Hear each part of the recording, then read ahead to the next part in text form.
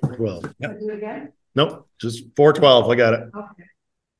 All commissioners are present, as is Mike Sullivan, Eric Hardwick, and David Upson, and Eli Anderson. So, the first item on the agenda is the agenda of the commissions. And the agenda is really minutes of prior meetings. We have minutes from the meeting of August 21st. Is there a motion for the minutes? We'll move. Second? All in favor? Aye. Any opposed? The minutes are approved. When in front. I think it was the second set. It was a special meeting. It was a special meeting, and that was in the, but it's not in the hard copy. I have the 18th and the 26th in my hard copy. Yeah, no. Yep. Okay, so we have minutes from the September 26th. Is there a second? Okay, second. Here you go. All there. All right. Any opposition? And then there was one from 9/18 before that. I didn't. Oh, yeah. There's two sets. There's two sets in my copy. I saw two. Okay, this copy has the one that I looked at online. Also. Okay, so also minutes from 9/18. Yeah. Okay, I just want to, for whatever reason, I didn't just take a picture. Is there a motion to approve the minutes? Well, I guess I participated by Zoom. I moved to approve the minutes. Okay. Is there a second? Second. Is there any discussion?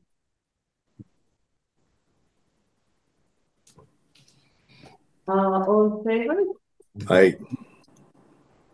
Any opposed? Hearing none, those minutes are approved as well. Okay. Sorry about that. So that takes us to public comment.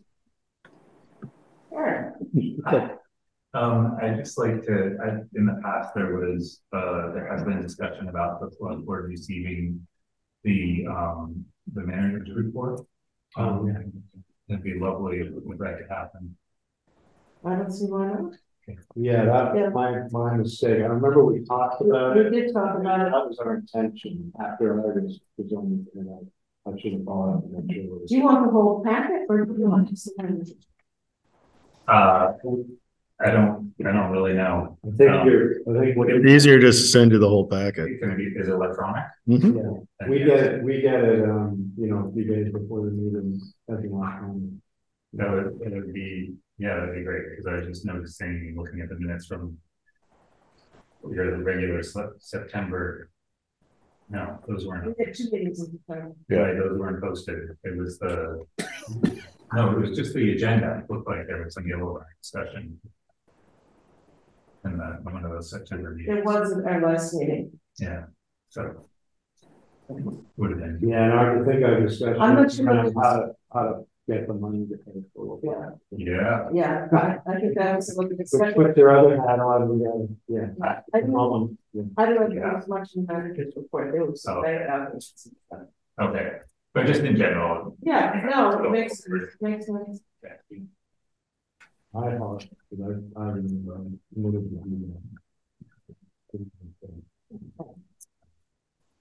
So the next item on the agenda is market and purchase power strategy with Wolfpack offline for the foreseeable future, and the audit report follow-ups on those data with Ken Nolan, but Ken is not here. That was last meeting. Well, I'm looking at. Did I give you the wrong binder? I'm sorry. I think I did, Lynn. I think that's what the problem. I'm sorry. Okay. That makes sense. I'll share with you. So yeah, we got to crank Eli in first because he has a hard stop here shortly. Okay, so yes, we should have added Eli to the agenda. Yeah. But is there any objection? Here, I will add your idea. Eli, hi. I'm having a real trouble hearing anyone other than Mike, so if maybe Mike wants to relay any questions. All right. Is it coming over your phone, Mike, or your? No. He's back. Do I? Audio settings, yeah. And put both of those as the echo. Go down to that. This guy? Both of them, yeah, that one, go to the echo canceling speaker. Polycom, down to the bottom, Oh, yeah. and then do the same thing, and then bring both of the volume things all the way up. Schools in the general town. There you go. You should be all set. That battery line? You're muted. You gotta turn, Yeah, I think I can hear most people now, but I'll let you know if I don't hear anything. And then maybe someone can relay it. I think it's working now. So I asked you to join us for a follow-up to Lynn's inquiry last month that you and I talked briefly about.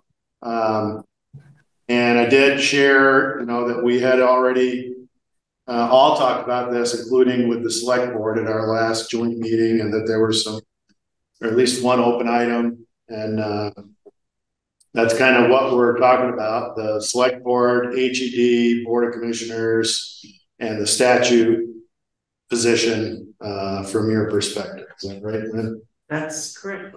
And we, fortunately, we have Eric Remick here, we have Ollie here, so we can talk about, the interpretation and how to apply it to what we have to do now in the way of extending, renewing our line of credit, getting these new loans, how we walk through all that. Okay, did you want me just to sort of start talking, or were there specific questions? I think Lynn ought to ask Well, the specific question is, who has to approve loans? Does it matter what the amount of the loan is? Does it matter what the tenor of the loan is? Does it matter whether it's a loan or a bond? Can HED do this on its own? Does it need the select board's approval? Does it need the town's approval? All of those sorts of things, and what the basis for your conclusions are.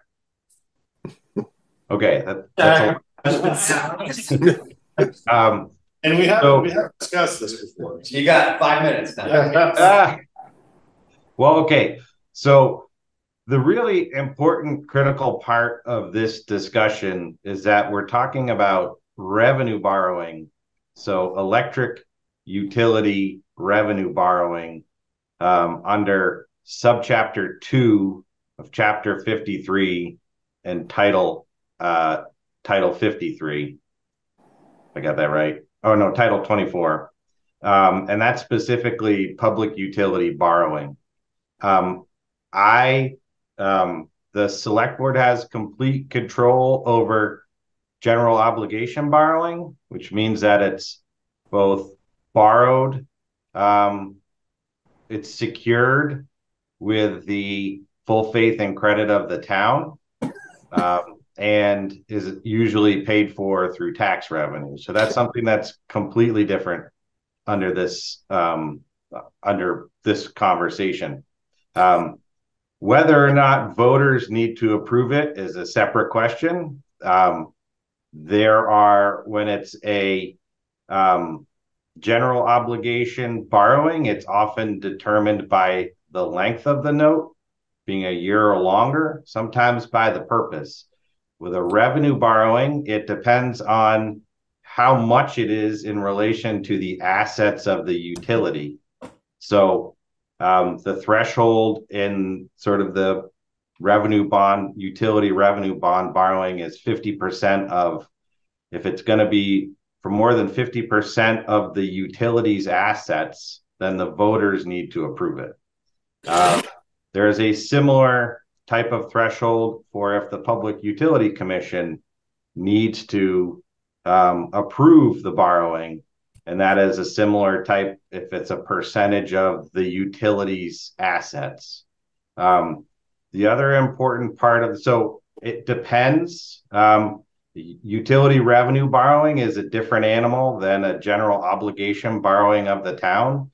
I think from the select board standpoint, the revenue borrowing does not contribute to the overall town's borrowing capacity because it's not secured with the tax base. It's secured by electric utility revenue. And when you get into this question of who has the authority between the Electric Commission and the Select Board to authorize the borrowing, well, that's a bit of an unknown question. There's certainly the language in the statute says the legislative body. So you have to interpret that as which is the legislative body of the utility. I don't believe the Select Board creates legislation or rules or policies for the electric department.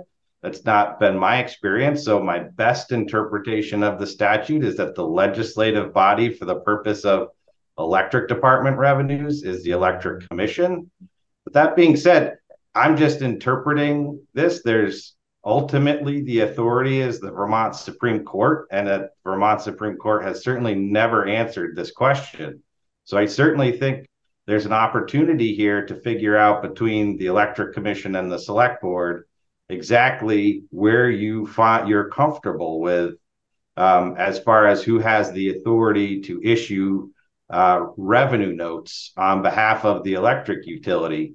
I think I approached the memo from a very unlikely scenario as if there was a dispute between the Electric Commission and the Select Board as to whether notes should be issued.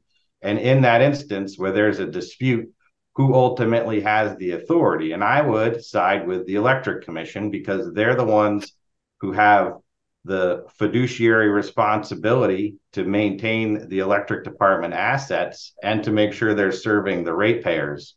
So I think ultimately that's where sort of the conclusion in the memo comes from. But I just want to sort of restate that I'm interpreting this and I'm just an attorney. It's based on the language in the statutes and my experience. But I'm not the one who makes a decision. Really a court would determine what the answer to this question is. And there's really never been any court that's ever weighed in on this question. So Eli, I have a question because I think the statute refers to the legislative body of a municipality. And it defines legislative body in the Vermont statutes in the section that I saw. Now, maybe that's not the relevant section, but it means the mayor, or the relevant thing is it's the town select board. It's the president and trustees of the village. It's legislative bodies of a group of municipalities, but it specifically calls out the select board. And that's where my question came from. Because yes, utility borrowing is different.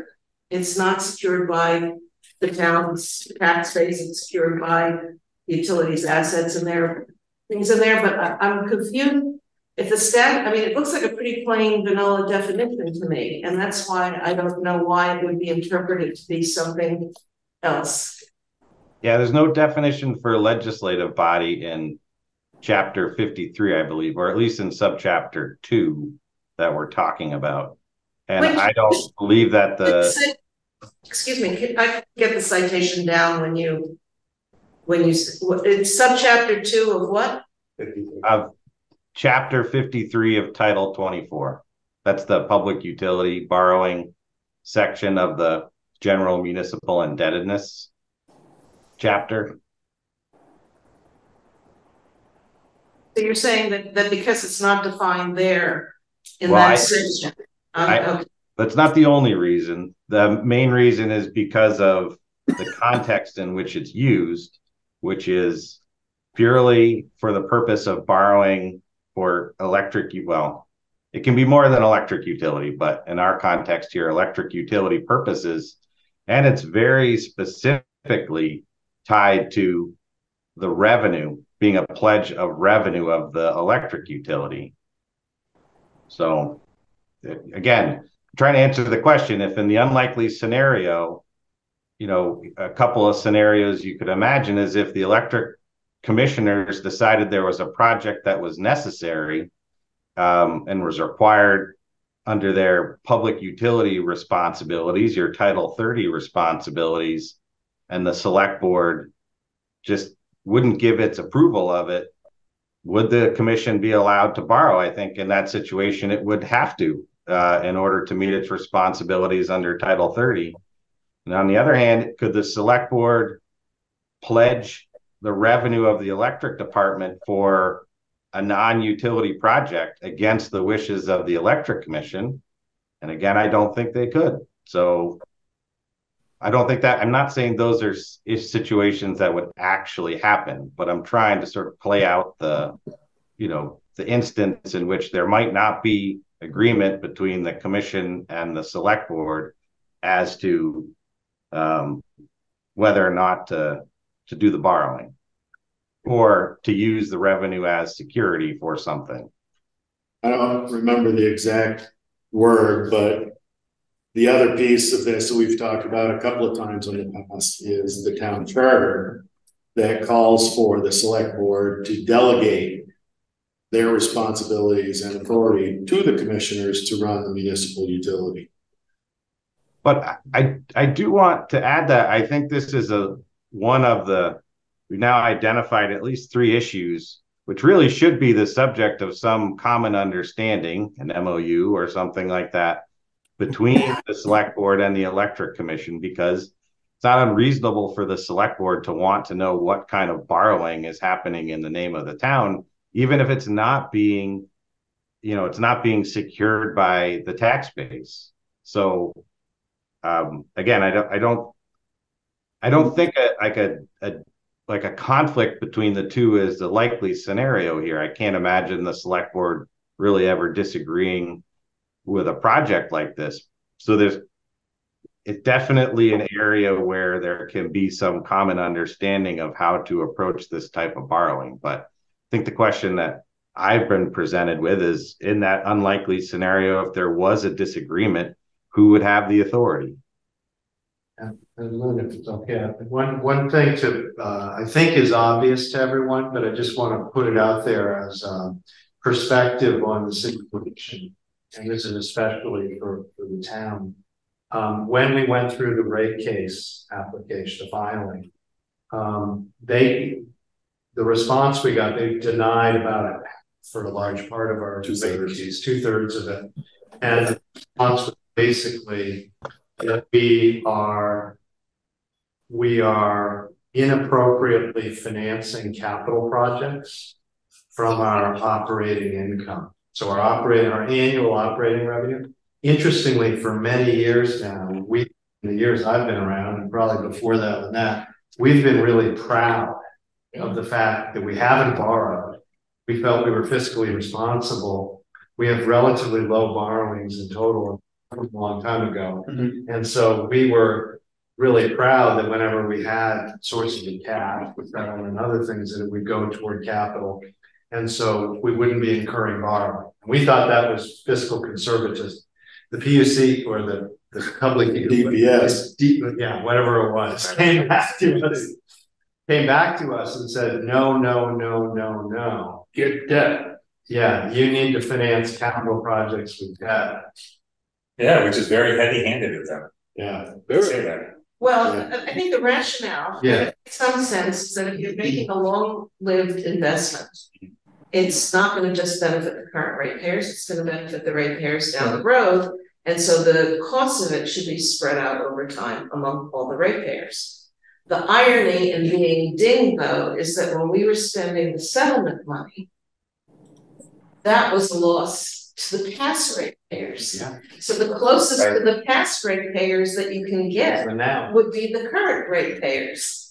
And we were obliged to try and benefit ratepayers with the money that we collected for the settlement. So, and it turned out it turns out we actually did benefit the current ratepayers because we used up most of that settlement money in just making some budget shortfalls when all the costs went through the roof and we hadn't gotten a rate increase. We subsidized that and it brought down the settlement. So that wasn't what we had intended, but it accomplished it. And now we have to borrow for, unless we get a surprisingly large rate increase, it doesn't seem possible. We're going to have to borrow to do everything, and we're even gonna probably have to draw on a line of credit frequently as we go through different seasons of the year. So they're really putting us in handcuffs to operate right on the edge with debt coming in with a line of credit, with debt coming in everything we do in the way of capital. And I think that's very heavy-handed, is that? To benefit the current ratepayers. That's why, right? That's the reason why. Benefit the current ratepayers. That's why they want. Yeah, pay later. It's sort of It's the opposite of what we do at the town. We do what you were doing previously. We try to save in a capital fund for expenses that we know about. Yeah. It increases our limit, that's just like. Yeah, well, it's not very, not very timely because interest just went through the roof. So I So, saw Jack, Eli's gotta go here. Yeah. Well, no, Where we landed with Eli last time was you all needed to work on an MOU with councils and everybody, and that kind of fell off my radar. I don't know what you did with it, Dave, but we all talked about it at that last joint meeting downstairs. Yeah, we have. I think that's where he's. We have a draft. So, We have a I draft. think that's next. Can I just ask one quick question for Lynn Eli? So in the event that there's debt that exceeds the 50% of the assets of the utility, where does that vote? Is that vote through all the towns where the ratepayers, or is that just in Hardwick? Just in Hardwick. Okay. Yes, correct. Yep. and that's the only time is when it's over 50%. But not a large number. Yeah, again, I don't know what the logic is for why they need the vote at all, other than it's just probably tradition. But essentially, all of the security. So if the electric department were to default on the loan, the only recourse the bank has would be to basically seize the revenue of the electric department to pay for it. So that's why you say it's secured with the revenue of the electric department. It's obviously paid for with the electric department revenue. And then if there was a default, the bank could not come to the town and say, hey, you have to impose a generally applicable tax in the town of Hardwick to pay off this debt. That's what they would do if it was a general obligation bond. All the bank could do is say, all right, we have the right to collect the revenue directly, pay off our debt, and then whatever is left over, Hardwick Electric Department, you have to pay your expenses. So that's the big difference between the revenue borrowing and the general obligation. The vote is of the town residents, the voters in town. And yes, the threshold on a utility borrowing is 50% of the utility's assets. If it were a general obligation borrowing, not really a dollar threshold. It tends to be whether it's for a year or more. Sometimes with like highway equipment borrowing, you don't need to do a vote in that instance, even if it is for longer than a year. But generally, the general obligation threshold is time, not money or amount of the borrowing. So I think it's a great idea that we come up with some sort of mutual understanding, because our the advice that the town receives is slightly different from both the town lawyer and from the Vermont League of Cities and Towns. So with the general, Yeah. which one are you talking about with the general obligation bonds? well, just where the authority lies for borrowing. And I think that the crux of that, so clearly I'm not a lawyer and I'm just going on recollection, but I think the crux is the different interpretation about whether ultimately borrowing might be backed by the full faith and credit of the town. Yeah. And so, Well, and the definition of the legislative body clearly being the select board and nothing else. Yeah, but there's specific language in the statute that says it is not subject to the other provisions that include that it be secured by the general tax. I'm confident in that a revenue borrowing is not secured by the full faith and credit, and it doesn't contribute to the overall debt limitations on the town. That's specific in the statute. I agree. The legislative body is certainly open for interpretation. I would just say that in the context of of subchapter 2 and what the electric commission does as far as legislating for the electric department, that's a better fit for the electric commission than it is for the select board. But I would just want to repeat, there's no definitive answer for this. The best way to handle it is to figure out between the select board and the electric commission what you guys are comfortable with as a single municipal corporation. And then for you to be aware with where you choose to draw the line is the amount of activity there's going to be.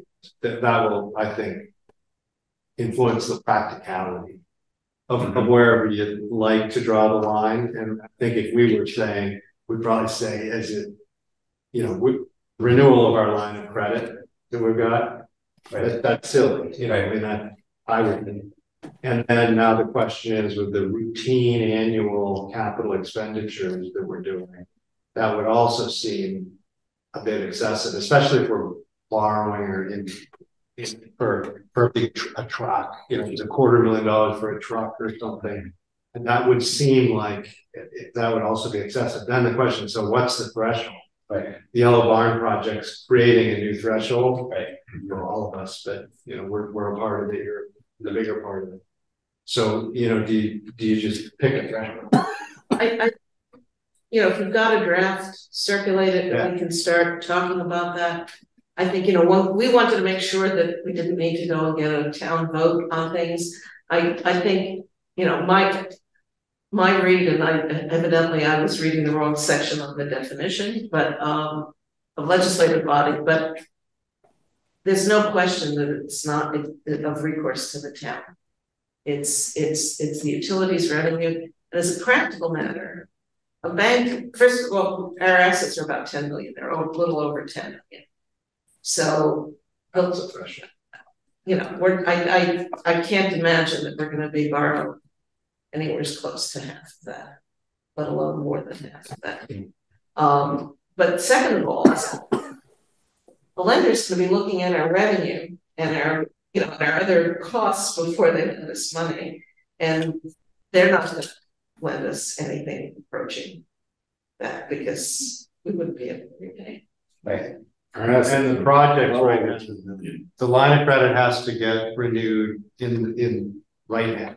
That's on our agenda, and that's just renewing what we put in place last year. And then the Walcott recovery, we need a lot of money.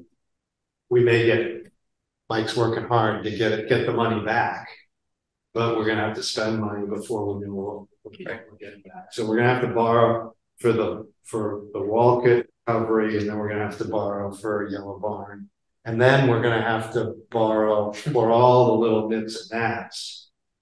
And we've been, because we're under pressure right now, Mike's been holding off. We have a lot of deferred stuff. Yes. And everybody's busy, the crews are busy, but it's kind of building. So that's it. If you're thinking through, that's what's coming down the line. And there's some stuff that isn't even coming. So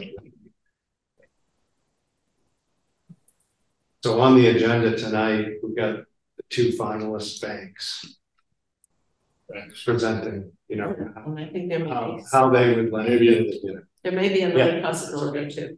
Yeah. So we're definitely in the world. Our number one agenda activity is how do we borrow the best way to move around it. So this is right now. Can we cut you, Lilos?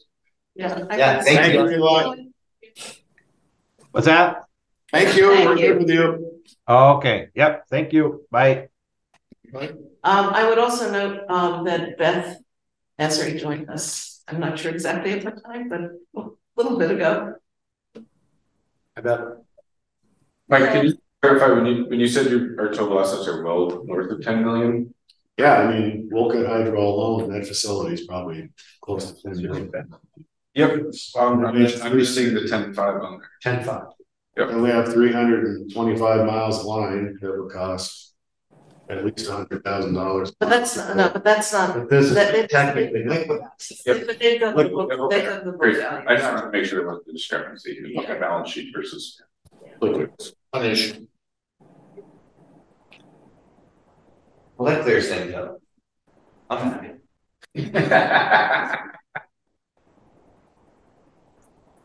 I think the most important thing is that there is recourse to the town. And it's just good.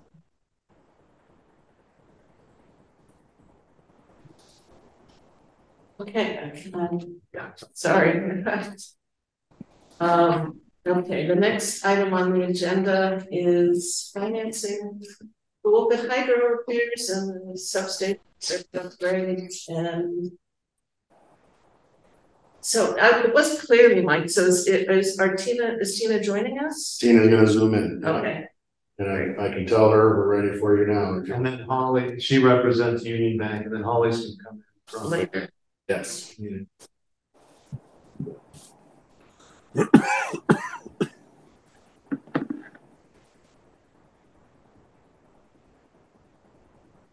Well, we're give her 5 minutes more. Did you forget? Well, we kind of landed in a hurry there. She'll jump in. She's been waiting.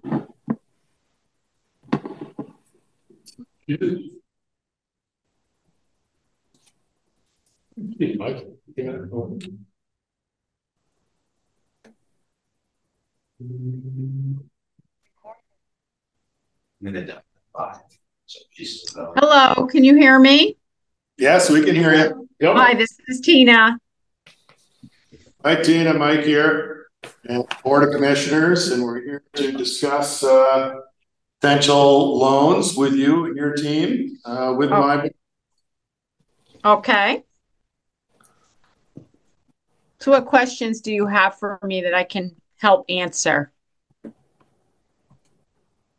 Roger Craig, I'm one of the commissioners, and first, thank you for all the work you've done, the different submissions. Mike passed them along to us, as you'd expect, and we appreciate the work. One of the things that I wanted to ask is often, when you have people ask you questions, and then it goes back and forth in writing, sometimes if we were sitting face to face or on a Zoom call like this, you might tell us what we're asking for isn't the smartest thing to do.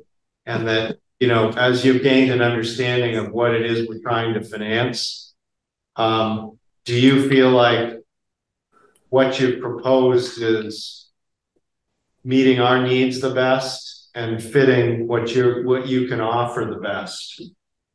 And, I do. And probably the most straight, the most straightforward way to approach it is, we have the Wolcott situation, and then we have a substation project that we usually call the Yellow Barn. But so we have these two projects, and on both of them, we don't exactly know how much money we're ultimately going to need in our long-term borrowing, right? I updated both loan amounts with Tina, so she's aware they're increased based on the cost estimates for both projects. Just recently with contractor information and bids, and we said last month, hey, next month we'll be able to nail down better numbers. Yeah, and they're obviously all higher than what the original estimates. So that they're still in the estimate phase, and then the other thing is it's more like a construction loan where we don't know each month exactly how much we're going to need, but when we need it, we need it. And so the drawdown of the loan is more like a construction project, because in effect they are construction projects. And then we're going to get third-party reimbursement, we hope, but we don't have no idea how much or when.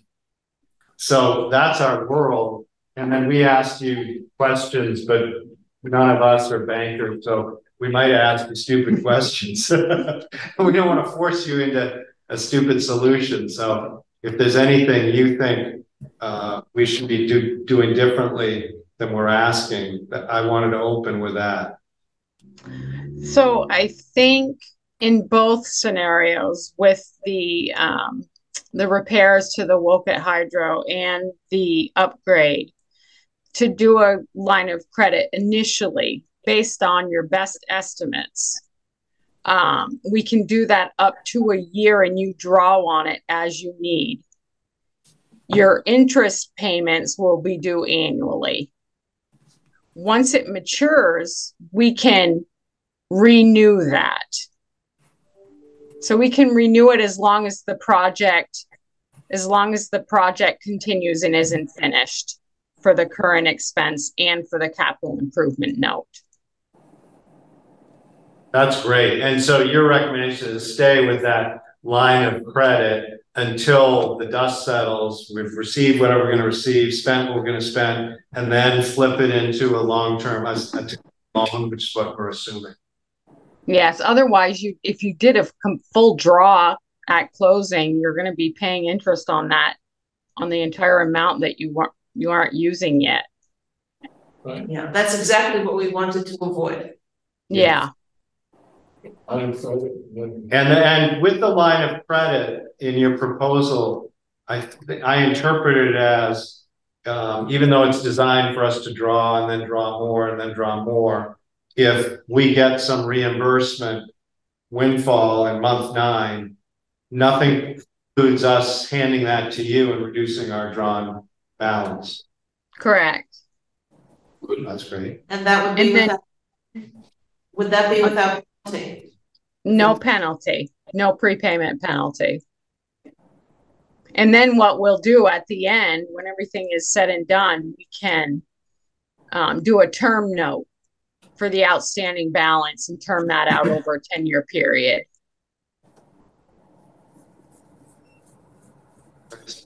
Or however long you think you need it. We could go out further than 10 years. It's typically the useful life of the project. Yeah. And for our guests who spent some time to sit with us, one of the questions we've pondered is what's the right term?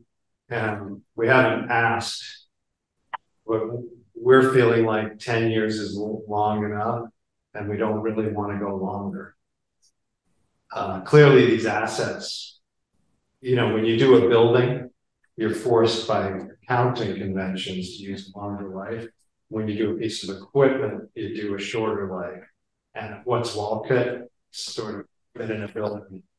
And so we're thinking 10 years is right. Then a substation has a life clearly longer than 10 years, but 30 plus. Yeah. So we might get some flack, but we're Lack for doing short terms. Yeah. But we figure how long we'll start. How long has Boca Hydro been in generating power? 100 years. It's 37. Right. No, 90 years. So yeah. So hydros are an exception. They run, if you take care of them, they'll run forever. And the transmission line from the substation, like when was the last time that was upgrade, and the upgrade you have to do to the transmission. So you're talking the distribution circuit between here and there. Right. That's the lower voltage. Yeah. And I would guess that line was probably built in the 60s. I was going to say that usually my recollection for public utility accounting, the transmission line is 50 years. Yeah. Yeah, most stuff is 30 years. That's not talking about if you have to replace it because something happens, but it's capable of lasting. Expected life. So why the 10-year terms? Well, it's because we feel it's more conservative to get it paid off and not. The fear is that if we adopt a convention of very long term, we're just going to be growing our debt. Right. But there's no way to avoid it. It's going to be more debt. It's going to be like the federal government. Right. Yeah. We don't like that. No, that makes sense. I hate the idea of incurring debt, and again, the DPS is force it. Yeah. I tried to jump in on Roger earlier, and it isn't that we're doing anything wrong. We're just not what they want us to do. No, it's not policy. And it isn't the Public Utility Commission saying this is what we want to do. It's the public advocate. So we could argue with them. I mean, we don't have to do what they say, but if we want to get rate increases improved, they're telling us this is what we need to do.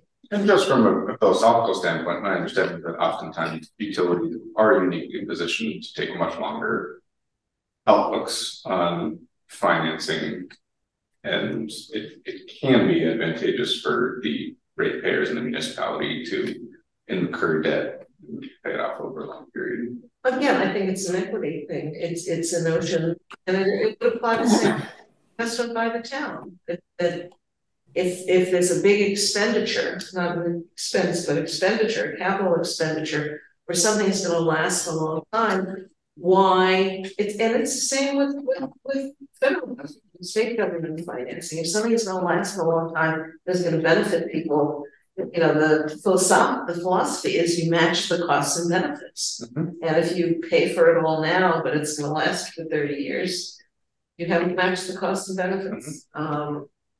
So it's not nice having it shown down, but and especially when, if you apply that logic, we were applying that logic in reverse with a good chunk of the money that we were using, because it was money that had been owed, if you will, to in the past. The other thing is our capital expenditures that we were using operating revenue to pay for, it isn't like we did it this year. We did that. We picked away, you know, how many times did I report on the conversion, the system conversion to 12470? That took us 6 years. So yeah, we were spending capital, but it took 6 years to get that project done. Well, if we're borrowing for 10, we're kind of almost talking comparables in my mind, and not incurring debt. So Still finance. So anyway, that's how we did it, but we're being forced to look this route. And it's who was 6 for 6 points. What were your numbers, Tina, for percentages? So for the Wocup project, that was related to the flood. Yeah. And so the bank has been offering for our full banking relationship municipalities a rate of 4.75, which is very competitive in this environment. The capital improvement, since it's increased a little bit, I do need to reach out to my CFO to get an updated rate, but you're probably going to be looking at about 6% on that one.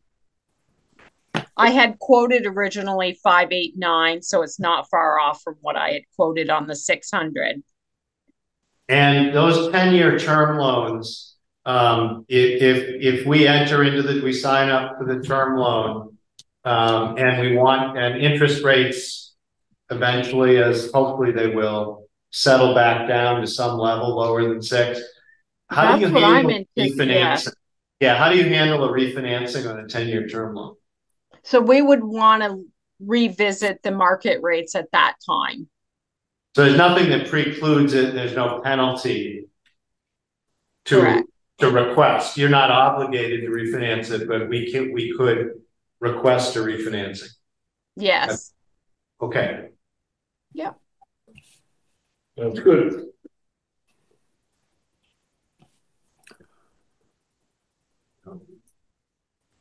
I think, does anyone have any other questions for Tina? I do.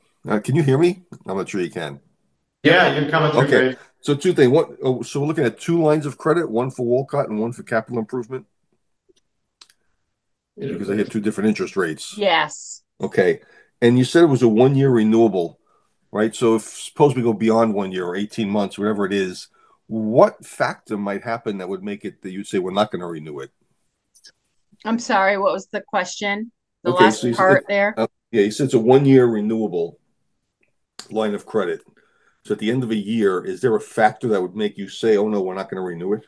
Is there something that can happen? What would that be?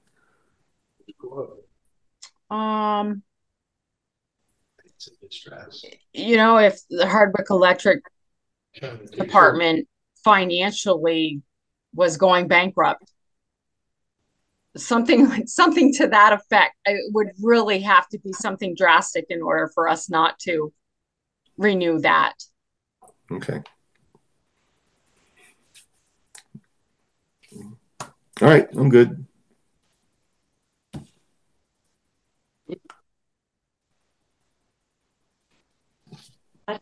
Anyone, any other questions? Nope.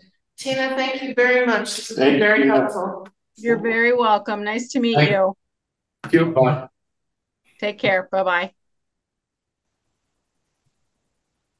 Now we're going to community national bank. Wow. Yes, and Give her a 3-minute warning. Do you want to do that before your GM report? Well, I just put that in between. Okay. So we have shuffle time, that's all. Yeah. She's waiting if you want me to do it. Oh, wait, let's do that and. Stay ready. She'll find out which of 5. I think you can find better. I think you can. Yeah, so apparently Eric and Casey were talking, but Casey contacted us the other day and I talked to Lynn very briefly, but there's a bond possibility for 7-year terms with 0.25% interest, and only interest for the first 2 years, I think, were the things like. So Beth is on that. She was going to speak to that briefly and tell you where she's at since getting that information. Actually, now would be good if you want to do that. Let's if we might have somebody down. I gotta head out, guys. Yeah, I gotta pick up my kids. One of them. Unfortunately, I'm pretty fun. Oh, Go get them, bring them here. They're actually good at meeting. You should be right. Yeah. All right. Have a good night. See you. Why don't we, I'd go ahead with that. okay. With that? I don't know a whole lot just yet, but the follow-up email I had with the gentleman from the Vermont Bonding Agency, he says we're looking at the whole program itself is not finalized. They hope to have it finalized in the next 2 to 3 weeks. So they're estimating the interest rate is going to be 1 to 1.5%. The first 2 years, like Mike said, is interest only, and then it's amortized over the following 5 years. You can prepay with no penalty. But like I said, this is just real high level right now. So I'm kind of getting into the weeds with him right now. But that's to me, it looks very promising. And it would only this is a loan that was designed for help with FEMA funds. It's not for capital additions. It's for us, it would be strictly for the Wolcott Hydro. It's kind of like they've developed this program to be a bridge between what you need now and what you're going to have to wait for FEMA to get. And then any FEMA monies we got would have to go back towards payment of the bond. So it's a bond so that we would be drawing the full amount. I believe so, but that's one of the questions I have put to him that I don't have a response back yet. Okay, thank you, Beth. Hi, Holly. Everyone, Holly from Community National Bank. Can you hear me okay? Yes. Welcome. Perfect. Well, thank you so much. Thank you for having me. How's everyone's day? Great. Hey, we thank you, Holly, for the work you've done, for developing the proposals and answering all the version 1, version 2. Yeah, no, not a problem. Yeah, one of the things we were worried about is sometimes since none of us are bankers, that's full disclosure on the commissioner. Probably all of us have borrowed money though. So we think we know what we're talking about, but we actually know we don't. No. So if there's anything we've asked you that where you've looked and said, I wonder why they're asking it that way or trying to do it that way, there's a smarter other way to do it. We'd really love to hear that from you so that we're not, we haven't just talked. So sometimes when you do things in email or in the mail, you can miss the opportunity in a conversation to say, hey, have you guys thought about it from a different point of view altogether? Yeah. I'm one different than the other. Wolcott's one thing, and then the other projects the other. Yeah, you really do have a lot going on. So no, your questions are fine. I'm happy to help you, get through the process however I can. Do you want me to kind of go over the bid that I sent you Friday? Sure. Great. Okay. So, for the flooding damages, we've been doing line of credits for our municipalities at 5.15%. It is a closed-end line of credit. You don't pay interest on it until you pull money off, and then that starts to amortize the interest. only on the amount you've used. So I feel like a line of credit for those flooding repairs is really the best option for your electric department. You're not going to be paying all this interest regardless right up front. The line of credit will be here. I have asked that the electric department open a deposit account so that you can take the funds as you need them, put them in a checking account, make out checks, or use our online banking to pay for the debt kind of as it comes. It is not an open end, it's a closed end line of credit. So once you take off that chunk, then it draws it down. Does that make sense? Can I ask you one question in connection with that? We're hoping that we will get reimbursement from FEMA. Yes. If we get reimbursement and use that reimbursement, can we use that reimbursement to repay part of what we've drawn down? Does that free up then the balance of what we've repaid, or? No, it's because it's a closed end. Once you take money off and repay it, you don't then get to borrow it again. That's what I thought. That's what I clarify. Yeah. That's that closed end tricky clause in there. Yes. Yes. We don't typically do open end line of credits for our municipalities, and they are 12 months. So at the end of 12 months, you may or may not be seeing some money from FEMA. I also know that Vermont Bond Bank is trying to put together options for municipalities to kind of, if they've borrowed at a bank at a higher rate, do something from them at a lower rate. So I'm going to keep you guys in mind. I don't know if you've ever done anything with Vermont Bond Bank. They are specific to municipalities, which you would qualify. So you can be, you actually work in concert with them, and once they decide there's a program, or do you just, how does that work? Would we work directly with them? No, I'm just on their email list. I just kind of get the information. I talk with a lot of the municipalities that use them directly for different bonds. They pool their bonds together, and you can only lend from them twice a year, July and February, I think. So they're working on something for towns that have been borrowing with these line of credits, probably at a higher rate than they can do a better rate. So like I said, that information will be coming. That's great, since you're out there doing things with other towns before you've done it with us. So the way that might play out, if they come up with a great program and it's available in February, say, people might pay down their line of credit with you. Yeah, that's switch over to that and get the benefit of that lower rate. Yeah, that's their hope. Their hope is to do this to alleviate any like excess interest that these towns are going to have to pay as a result from flooding and waiting for FEMA to kind of catch up to everyone. Yep. Yeah. So that's why it was important to me to keep your flooding repair funding separate from your other project that you have with the circuit upgrades in Wolcott. So Holly, I have a question. Yes.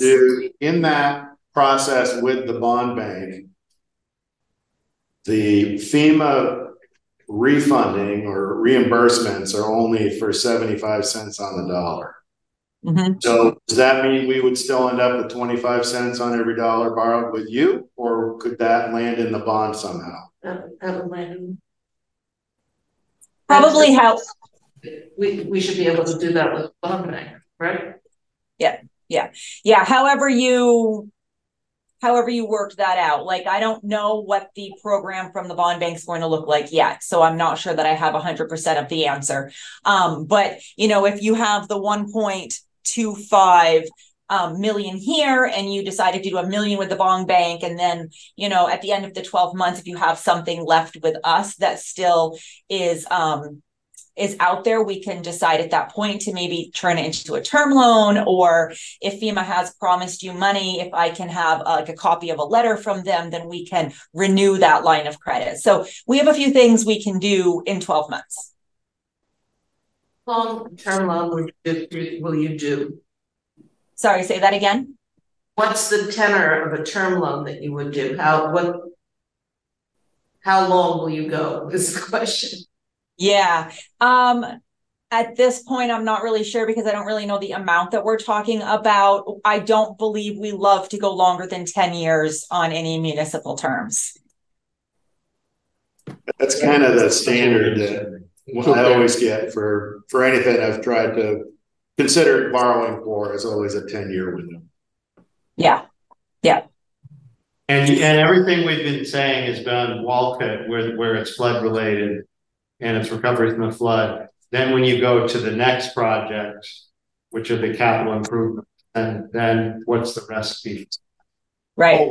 Before we get to that, what was if we were doing that 10-year term loan right now, which we wouldn't be, but what would the interest rate be? Well, I had quoted you, let me look at it again. I had quoted you 6.4% for that. And that was for Walcott or for the, is it the same for both?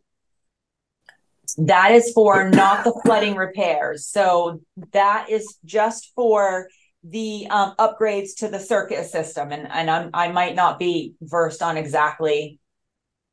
You're right. It's the non-flood money. Yes, the non-flood money. I like that. Thank you. That's my terms. I'm unclear. Is that for a line of credit or is that for a term loan? So for your non-flood money, I gave you 3 options. I gave you a line of credit as an option, which will work the same as the first one we just talked about. So it's a closed end. You'd move money off it as you need it, as the bills come in for doing your upgrades. And you're only paying the interest. The interest is only accruing on the amount that you take at the time you take it. Like doing the line of credit for 12 months really does save the electric department all that interest just impacted right off to the front. And that line of credit's 5.96. So it's different. We did a special rate for the flooding victims. 5.96. Yeah. And then I also gave you 2 different term options for the non-flooding funding. So I did a 10-year term amortized over 20, and then at year 10, a balloon payment, which honestly, I think looks horrible. I mean, I wouldn't go that route at all. I think Michael had a similar quote from a bank and you wanted to compare apples to apples, but I looked at that interest on the amortization. Do you have that I sent you? And I about fell over. Well, that one's out. That one's out. Yeah, I mean, I just think that's a horrible choice. Yeah. But a straight 10 years, just 10-year term, I think I did 6.4%. So you're looking at an annual payment of like a little more than 177,000. And in this case, the money would all come to you up front. And we would park it in a deposit account, give you checks or online banking, and you would, use it as you needed to use it. But you're paying interest on the full amount. Say that again. We would be paying interest on the full amount. Yeah. Would there be any limitation on to arbitrage that? In other words, would we have to keep all of it in the account at your bank, or could we invest it in other things so that we would effectively reduce the interest rate? In other words, can we do treasury stuff? In my bid, I just asked that you open an account here to be able to manage these funds kind of at a little more convenience level. I did offer our money market, which I know the rates are a little bit lower. If you were going to take that 1.28 million, park it all in our money market, I would give you a better rate than that. Exactly what? I'm not 100%. I would say if you were going to park it all, and we're talking the non-flooding money, if you did the 10-year term and you parked it all in a money market here with us, which you can draw off of and use that as an operating account, money markets are not limited to transactions anymore. I mean, I can very comfortably give you at least a 1.25% variance on top of the money market rate. So you'd be earning 4% at $1 million. If you don't have to keep it all here, if you wanted to do other things with that and you find rates that are better elsewhere, I'm not going to make you keep it all here. But I did say in the bid that I do ask that you open a deposit account so that you can access these funds and use it. Does that make sense? But I want to make sure I understand in this, money market. You had suggested, I think, that we'd start both projects with a line of credit because that's the maximum flexibility. And then once the projects come to completion, then roll them over into a 10-year term loan. That's what we were thinking. Are we thinking wrong? Is that feeling to you like the optimal sequence? Right. So I gave you several options on the non-flooding money. So regardless, I think the best option in both cases is to do the line of credit. Do the line of credits for now for 12 months. In 12 months, we'll see where you are, and then we can turn them into term loans. That's how I think this would work the best for your electric department. With that said, what I quoted you for the 10-year term at 6.4%, that's not choosing a line of credit for the non-flooding money. That's just taking those funds and getting a term loan. Gotcha. I do feel that the best option is line of credits for both. And then at the end of 12 months, kind of see where you're at. Right. If we were to do the 10-year note, I think I understood you to say that we could put the money into a money market account. Yes. That right now would be earning 4%. So that's pulling the effective interest rate down to 2.4%. Sure. Better, yeah, we did 0. But no, let me just see where we're. It is better, but it depends on. I'm just trying to understand what the option is, and then you said though that if we were doing that, the interest rate on the loan itself would be lower than 6.4%. Did I understand that correctly or not? No, if you do a 10-year term loan, the rate is 6.4%. Okay. Yeah. But what I'm offering you is if you wanted to do that and all that 1.28 million has to go somewhere, put it in a money market here. And our money market rates are tiered. And I think I included them in our bid. And what I would do, because that's such a high balance, I would offer you an additional interest of 1.25% on whatever the tier. So at over $1 million, right now, our money market's 2.25.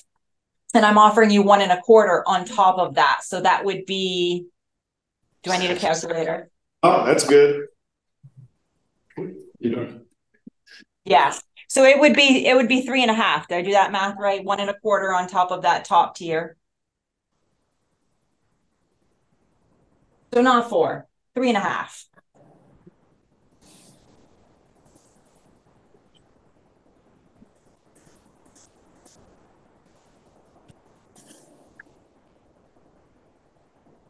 Okay. Yeah.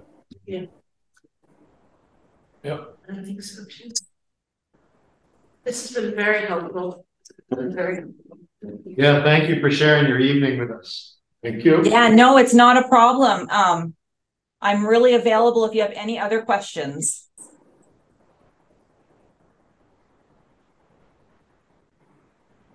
Well said. Thank you so much. Thank you, Holly. All right, are you done with me? Yeah, but I'll be circling back with you for sure. All right. Thank you so much. Have a good rest of your evening, and please reach out if you have any other questions. Okay, thank you. You too. Thanks. Shall we stay on the subject of the financing a little bit longer? She threw the bond bank brewings out there. Yeah, well, that's great. That's good. That's good. She's keeping on top of what options are. Which is it's good to have a banker who does and who can but I mean, everybody's saying the line of credit, and yes, I agree with you, Roger, that 0 is better than arbitrage. Yeah. So the bond too. No, we can do that. I was thinking later on. In any case, when we go to a term note, if we're going to a term note when the rates are higher, we want to be sure, especially if the rates are higher. If the bond bank comes through, the bond bank's only going to come through on Wolcott anyway. So we're going to be right. But one of the things that, and you made this point, Roger, is that with Wolcott, because if we're splitting things, we can't say, oh, we underestimated here, we overestimated there, so we should be absolutely certain on the Woolcott piece to do it as high as we can justify. Because we're not paying interest on it until we use it. If we don't use it all, we don't pay interest on the part that we don't use. But we want to be sure to have be able to borrow everything that we need to borrow. Will the liability affect our ability to negotiate terms for circuit upgrades? I don't think so. Okay. I don't think so, especially if we're doing it with the same bank. Yeah. So Mike, did we read everything? And Lynn's taking great notes. Did we read it all right that Union Bank is more competitive? Union Bank is lower rates. Union Bank is lower rate, not more competitive. That's Lower rates. Lower rates. Which I expect. I mean, we've been doing business with them for decades and decades. Oh, okay. Eric had a question, and I would like him to be involved in this. I'm just curious if you also, like, it sounds like the Vermont Bond Bank thing, which is just coming up, right? That isn't even finalized.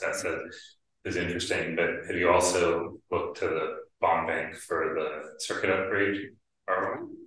We just started talking about the bond bank Friday. Yeah, the impression that I had from what Beth said was that the bond bank money was just available for the flooding. That's that program. Oh, that's is there another program? For example, you guys, I believe, have 2 bonds still with the Vermont Bond Bank. Yeah, I know we they're do. separately as bonds. okay. Well, then we should definitely be looking at that in terms of the term loan.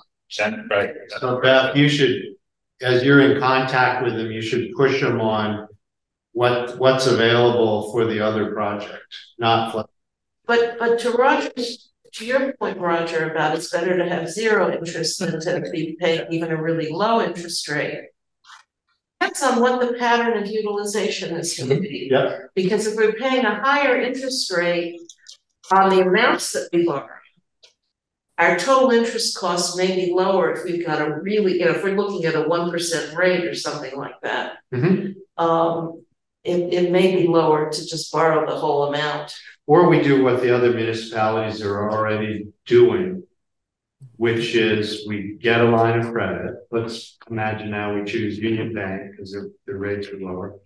And we use that a little bit, a lot, for a little while, for a little longer. But as soon as the bond bank situation is available on the schedule we roll over into that. Well, that's the other, and Beth, maybe when you're looking at this, comment was made that the bond bank borrowing is either in February or July.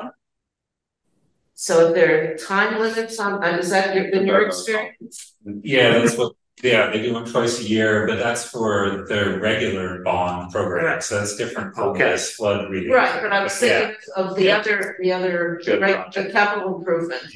We would have it. You'd have to plan ahead. We would have to plan ahead, and it may not match when we need the funds. In other words, we may need some funds before we could tap into that in any case. True.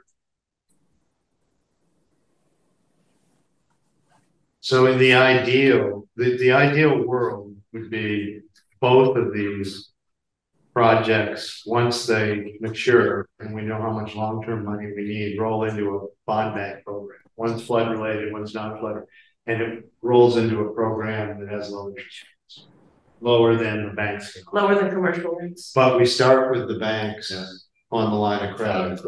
And with Union Probably, but until we know those offers have time limits on them, interest rates are changing. And so once we're ready to borrow, then we're gonna need to find out exactly what's on offer at that time. What's their number then? Yeah. So my guess is it's gonna be lower. Just they should be. We've had a relationship with them for. You guys are in Union too, right? The town has carries quite a Union Bank.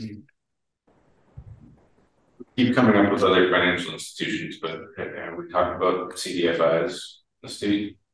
CDFIs, the Community Development Financial. It's like VITA. Looks like there's Community Capital of Vermont and Barry, Northern Capital Investment Corporation, St. J, Northern Lakes Credit Union, St. J. It's just a different federal recognition of financial institution that I think is usually more tiered or geared towards municipalities, infrastructure projects. NCIC is on a little bit of a rocky territory. You ought to check to see if the question is, would they lend to utility? Yeah. What they fit for the there. reference through our projects. Yep. Yeah. And the other is what kind of borrowing do they offer? Is it strictly a bond? Or No, bonds. What is yeah, but no, when I say bond, is it a term loan or is it Or do they offer? or something that would function like a line of credit or a construction loan? I think it's community development financial institutions are specialized community-based financial institutions with the primary mission of promoting economic development by providing financial products and services to peoples and communities underserved by traditional financial institutions, particularly in low-income communities. CDFIs include community development banks, credit unions, non-regulated institutions, and nonprofit loan funds or venture capital funds. But I think what perhaps more is just do we recognize these people? Have we approached them before? So, well, we're just starting. But your first thing yeah, was economic development. That's not us. Yeah. Sure, but I do think they do infrastructure projects. Are you volunteering to check? I mean, you're asking Beth to check. I mean, if Beth can, that would be easier. I don't know if that's. Why don't you send them the names of the institutions and She can bring them. The two that I have some experience with are NCIC and I think VITA is one. I'm not sure if it was the Vermont Economic Development Authority. how quickly and what paperwork and all of that? Yeah, they're like a bank. They're like a bank? They're like a bank. But they're and also they occasionally have access to grant funds as well. So it's just another form of institution to be aware of. We can get grants. That's even better. And I would argue that the circuit upgrade is really for an economic development project. Could argue because it's being driven to boost the yellow bar. Right. I mean, if that's really what we need to do, I mean, the reason it's not just the yellow barn, but it also that doesn't provide any excess capacity for future development. That's right. So the circuit is getting basically maxed out for its voltage level. We're going to the last, really the last distribution circuit capacity that we can carry at this voltage on our system on that circuit. And the next higher standard power transformer rating is what we're going to. So to go beyond that would be a whole nother, I mean, we'd have to rebuild the whole system. Every transformer would have to be changed. Every insulator would have to be changed. Every lighting arrestor would have to be changed. So I'm not sure that we 50 years into the future, we're probably making it 15 to 20 years into the future. that's still And the whole mission of the project is to serve the economic development. the community. The yellow barn is going to Yeah, no, it's certainly worth looking into. Absolutely. You can dress it up. Sure. I think there are avenues that we can explore around. At some point, we could have that conversation. But how do we like doing this? If I'm emailing this to Beth, am I emailing it to the entire group? No. To Beth and Mike. Okay, great. I think one thing we have to bear in mind, and it's not that we should be less than diligent on trying to minimize the cost, is that if we're talking small differences in interest over the course of the year, if we're talking longer term borrowing, that's going to make a bigger difference. But if it's a small difference on just for 1 year, and what's a 0.25% on? Probably not that much, but that's the bank that we've worked with more, isn't it? Union Bank. And Union, no, and, yeah, no, I'm saying, they're lower any, I'm thinking about some of these other entities. Oh, That if they come in at 4.5% on a 1 year line of credit. I was thinking that I was thinking that you can, because the terms, there's no prepayment penalty, there's no harm in getting signed up with Union Bank with a line of credit. You can refund if you want to. Right. And I suspect, Miles, that those options won't have that flexibility. Yeah, they'll take time. Yeah. It was not, one thing that wasn't clear to me on Union Bank was did she say it was closed down? I don't think she didn't. I didn't say that. So we should find out. That's a question for Union Bank is whether because if it's an open-end LC, then it's really a no-brainer. I can text her. Yeah. Let's answer.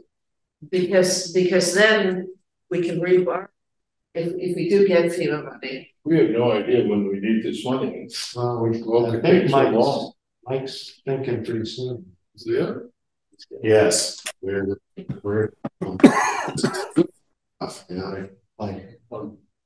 Yeah, you've got to spend the money before FEMA will reimburse you anyway. That's correct.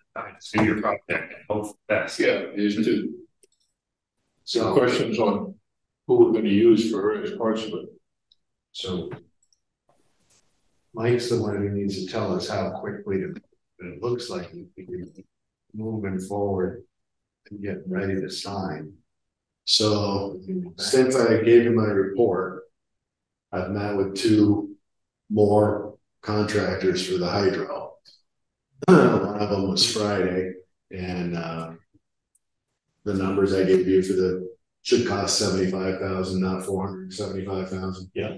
So the $475,000 company is an outfit that they're national. They go to like Hoover Dam.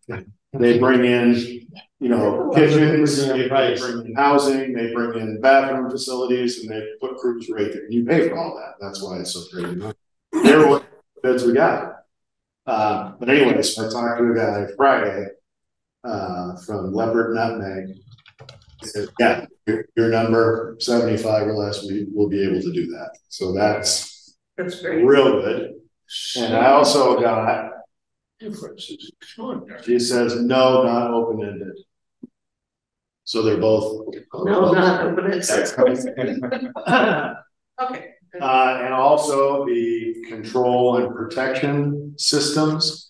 So I think I've spoke to you all about this before. Dennis, our previous contractor who installed and worked on our old system that went down the river, said a few years ago, hey, you ought to start looking at a new system. This is getting older, parts are getting hard to find. I said, okay, well, how much are we talking for a new system? He said, probably 110, 115,000. So okay, give me a proposal. Then he retired. So I had a guy in there today. He worked for 15 years in the nuclear industry, wind industry, control and protection technician, started his own business. He's got systems all over New England. He came in today and looked at ours, and I said, okay, so what kind of number are you talking about? He's like, 130,000, 135. So that's going to be a much lower number overall with both of those reductions in Vulcan. So your total of 775. The 475 drops to 150 or less. So what's the total out of? Pardon me, the 475 drops to 75. But I thought you would put the 75. You put the 75. Oh, I did use 75 Yeah. because that's what I thought I should. Yes. So the one in the control protection system looks a little better. If you would use a lot better. Yeah. 325. Yeah, we had a 675 and a 3.5. Yeah. So you're gonna We should still though, because of the. I don't have a bid yet. I'm just telling you. Yeah, no, but I'm thinking that if we are going to do the line of credit, I think we should borrow as much as we should do the line of credit for as much as we can do it for. Reasonably. Sure. Do it. What did they propose? Remind us. In their 2 proposals, what was the size of the line of credit? I increased them by these numbers. They're both like 1.2 million now instead of both 600,000. Okay. And I also talked to them about perhaps adding a line truck because we are in desperate need of a line truck, and that's another 350,000. Okay, but the line truck. Okay, a line. What? The line truck we're going to pay for up front. Well, the last one we got, we did a 10-year note. But that's my point. We want a note on it. We don't want a line of credit on it. Gotcha. Yes, I agree. Yeah, it'll be secured. It'll be a note secured. Yeah, but if we were doing, that's gonna be a secured loan. That should right. But if you're going to do a 10-year from the beginning note on the non-flood costs, we could have buried it in there and clumped it all into one loan. Is all I was saying. But I think, but on a truck, I think we need to figure out if we can get a lower rate because they can take a security interest in the truck. Now going back, their information. Yeah. Yeah. Because vehicles, trucks, things like that are financeable and they're secured by the right. So and you've done tons. Sure. And so you've been kind of doing that again, unless it's much higher cost, in which case. Well, the last truck we bought was 221. I meant the interest rate. Yeah. Oh, the interest rate was like nothing. Yeah. And how many years is it going to take to get a truck? A little over a year. That's not that bad. They were 8 months probably. All right. So I mean, you're not going to borrow until. Right. But there is a question that taking the thread of thought that you had there that we should perhaps build upon is he's been holding off on the other projects. And so are there a handful of other projects that add up to some number? And so the size of the non-Wolcott line of credit and the intent of the non-Wolcott line of credit maybe should be at capital, all the capital projects, not vehicles, not right. Wolcott. Except that there's an issue of capacity, which is if you're hiring crews, you know, outside crews at a premium price, because that's the nature of the beast, because someone has a specific project like the Yellow Barn, where the work needs to be done at a certain time. And we only have so linemen, and there's that, and there's the broadband, that even if we can borrow to do other projects, it may not be the time to be implementing them. So right. You know, if the project makes sense, if it's something that we can do, that we're capable of doing, especially with the costs of so much stuff going up, and I'm going to guess that these prices are not sticky downward. You know, not that they are, you know, they are sticky downward. They're not going to come down. Right. So that they're only going to stay where they are or go up. Right. So, for example, I got 2 budgetary prices on the substation transformer we're going to need for the Yellow Barn. I got one in January, was 450,000. I got one a couple of weeks ago, 512. So it's just going up. So, did anybody have a problem with the idea of thinking about? And I'm not. I was calling it the Yellow Barn. What if we don't make it single project specific, and instead make it the other capital projects, not vehicles, but other capital projects. So we've got the Wolcott line of credit, and then we've got the other capital projects line of credit. Well, and I think that's the way the banks look at it. Both of them refer to capital improvements. I think they don't care about the difference. That seems like a good way to go. Sounds good to me, man. Yeah, I don't know how much we want to borrow, how much we want to do. But I mean, so long as we have enough in the line of credit and the project is feasible from our ability to do it. Yeah. And that we're not, because we can borrow, we're not doing it early. We're gonna have to pay a premium for other parts of it. Doesn't make. So will you, with the timing, it feels like we might need a special meeting when you get the final documents in from Union Bank, assuming it's Union Bank. Well, but they get the bond Yeah, I'm gonna let Beth do her thing and say wherever we are, we'll have another discussion at our regular meeting. See where, I don't think anything's gonna go off the charts one way or the other between. You'll tell us. And then I'll have 99% of all our stuff named down. Right? And we still have the 200K sitting there if I get. That we do have to get tonight. We already have that. Oh, you're done. With the You guys rest. will do that 2 meetings. Okay, good. You would know. Oh, yeah, I don't think you were here. That's the blur. So, I don't know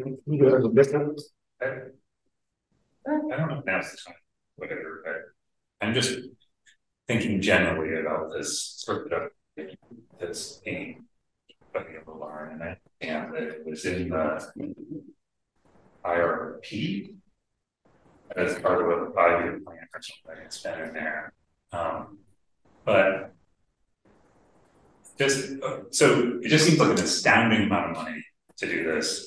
You know, these numbers are just coming in like last week and they're still getting updated this week. And I'll just say from a project point of view, we have zero budget for this because this is a project, this was an expense that I anticipate just came up this summer. So that's where we're at. And from just as a town of Hardwick resident point of view, like a huge expense on the electric, but even like, you know, even with a cost sharing thing that is left in the electric department seems huge. And I'm just wondering, do we have to do it? Like, is there some other path forward? Well, Mike's the best person technically to answer that, but my experience would tell me from hearing the stories about the Highland Center and such projects is the first determinant of do you have to do it is what if project engineers said the electric service requirements are. Right. What do you need? And they've been steady on that for a couple of years. They've been steady and really high. Yep. 1,000. Just like the Highland Center. Yeah. Really high. And the Highland Center has never used anything close to what they.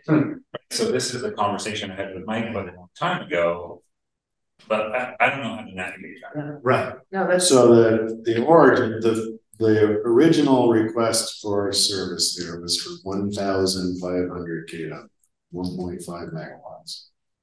And I said, you're out of your mind. We ran a comparison to similar buildings and said, hey, they're using these 3 facilities are using 1 watt per square foot. You're proposing 12. Why do you need 12 if you're doing similar? It should be similar. And nobody could give a good answer. That's what our calculations show, etc. After going down many paths of the river, we finally came to a point where everybody agreed. I sent this in an email today. I don't know if you got it or not. But we came to a point where everybody finally agreed, okay, yeah, we can do it with 300 kW capacity. And I said, great. I said, I have a transformer as well. It's rated for that. So we won't get into the whole 70+ weeks of delivery on a transformer. Fantastic. I thought that was just for initial temporary service. That's all I remember. It morphed into that later on. Yeah. And then in our discussions this past summer, it morphed back to, nope, we need 1,000. The 1,000 has been the engineer's opinion for at least since last November. Yeah, well, I still have the paperwork. It's 1.5 megawatts is what was originally. So, well, so if 1 megawatt, right number or not? well, but at the end of the day, a customer comes to us and says, I need X.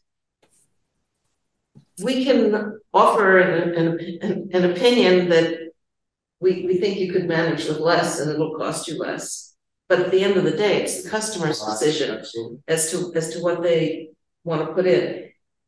But to go to your point about do we really need the upgrade? If we didn't need the upgrade, but the accelerator is still going in with its load, then all of it is on the accelerator, I think. Mm-hmm. So it's by virtue of the fact that we think we will need the upgrade. So that's what causes the cost splitting. Is that it's been in the plan. So we're just moving it up the timeline. we're moving it up the timeline, and so that's why, what is it, an 80-20 split? Yeah. That's why That was the accelerator is only paying 20% and HED is paying 80%. Because it's something that we would have done. If it's something that we wouldn't have, except that we wouldn't have done it until 5 years from now. And that date's been slightly, the old IRP had it at a certain date. It might have moved out further in the next one because the load hasn't been growing as much as we had thought it might have done. But my point is that without that in the plan and thinking that we are going to need to do it, then it would be entirely on the project driving it. And so that doesn't help you keep your costs down. No, I just needed to voice that, like, it just seems like $2 million seems like a really big amount on what's the head budget? It's like $6 million or something for a year. Our annual budget is 6.5 to 7. So $2 million is a pretty big project, right? It's a big project, but it's a project again because of the life of the assets, right, that would last for 30 years or more. Yeah. You know, maybe 50 years. And so if you spread it out over that, the annual cost of I don't know what the annual cost is, but it's not anywhere close. You know, it's not such a big number. Okay. Well, if you say 30 years, so we're talking $2 million. Just let's do $2 million in 50 years because I can do that. Okay, so 50 into 2 million is 40,000 a year. For 30 is 66. Okay, plus interest on a $7 million budget. That's not a big deal. Yeah. So I think it's not the capital price. It's the annual cost. Sure. And that would only happen, presumably the load has grown, so you have more revenue coming in, so it's going to be on a bigger budget. I thought that the income didn't help. The income, it will help. It depends. Okay, the capital costs, there's going to be a contribution to. At the same time, there's going to be costs for the energy and that the projects are using. But I thought Mike said that's sort of a wash. You don't actually make money. We hope well, that no, you contribute to the overhead. you contribute to the overhead, but not to the energy, not to the there's some contribution, but the contribution isn't as big as the revenue. Right, the energy and capacity that we can provide is close to a wash. You don't make much money on a kilowatt hour. Kilowatt. But you do make a little. On an incremental kilowatt, you do. Like half of what we charge a ratepayer is the cost of the energy. And then half of it is contributing to getting it maintenance of our transmission. Getting it through our system. Right. I mean, so it is that pieces. Very beneficial. If a large industrial user comes in and pops up, and we've had some, it definitely is a big economic benefit. All the ratepayers benefit because it absorbs overhead they would have been absorbed. So there's no question that as long as there's new incremental volume, and as long as there aren't costs associated with it. Yeah. But the nature of our business is variable costs and fixed costs. We're about half and half. Right, but if the reason for the user on the new extension for the customer to pay for that additional capital cost is so that it matches. Oh yeah. Yeah, because otherwise you have the additional cost that's coming. So on a kilowatt hour that we sell to you at your house, Eric, it's like 18 cents for that kilowatt hour. So roughly 9 cents of that is our cost to buy it. Then we have New England transmission fees that take more of it. Then we have Vermont transmission fees there. Then we have system losses that take away from it. So there's, each of these is a chunk that chops down to not 18 cents is what I'm getting at. We don't make the other 9 cents we pay for the power. There's a lot more that comes out of it. 3 cents. So yeah, we might get 2 cents in the end. No, it's more. It's more than that. It is with the monthly account fees, that goes to our. It also depends, if we're gonna get into the nitty gritty of the analysis. It also Market depends, price. it depends on the load pattern, because if the new user is on peak and is on coincident peak with ISO New England at the. Hammers. Then our transmission costs for the whole system go up. It's not just in proportion to that load, because it makes us more coincident. So we pay more. So it's not simple. It's not something you can just say off the top of your head, it's 2 cents, it's 4 cents, it's this, that. It probably is a benefit. But without knowing more, you don't know, it's hard to quantify. So you have to make a set of assumptions.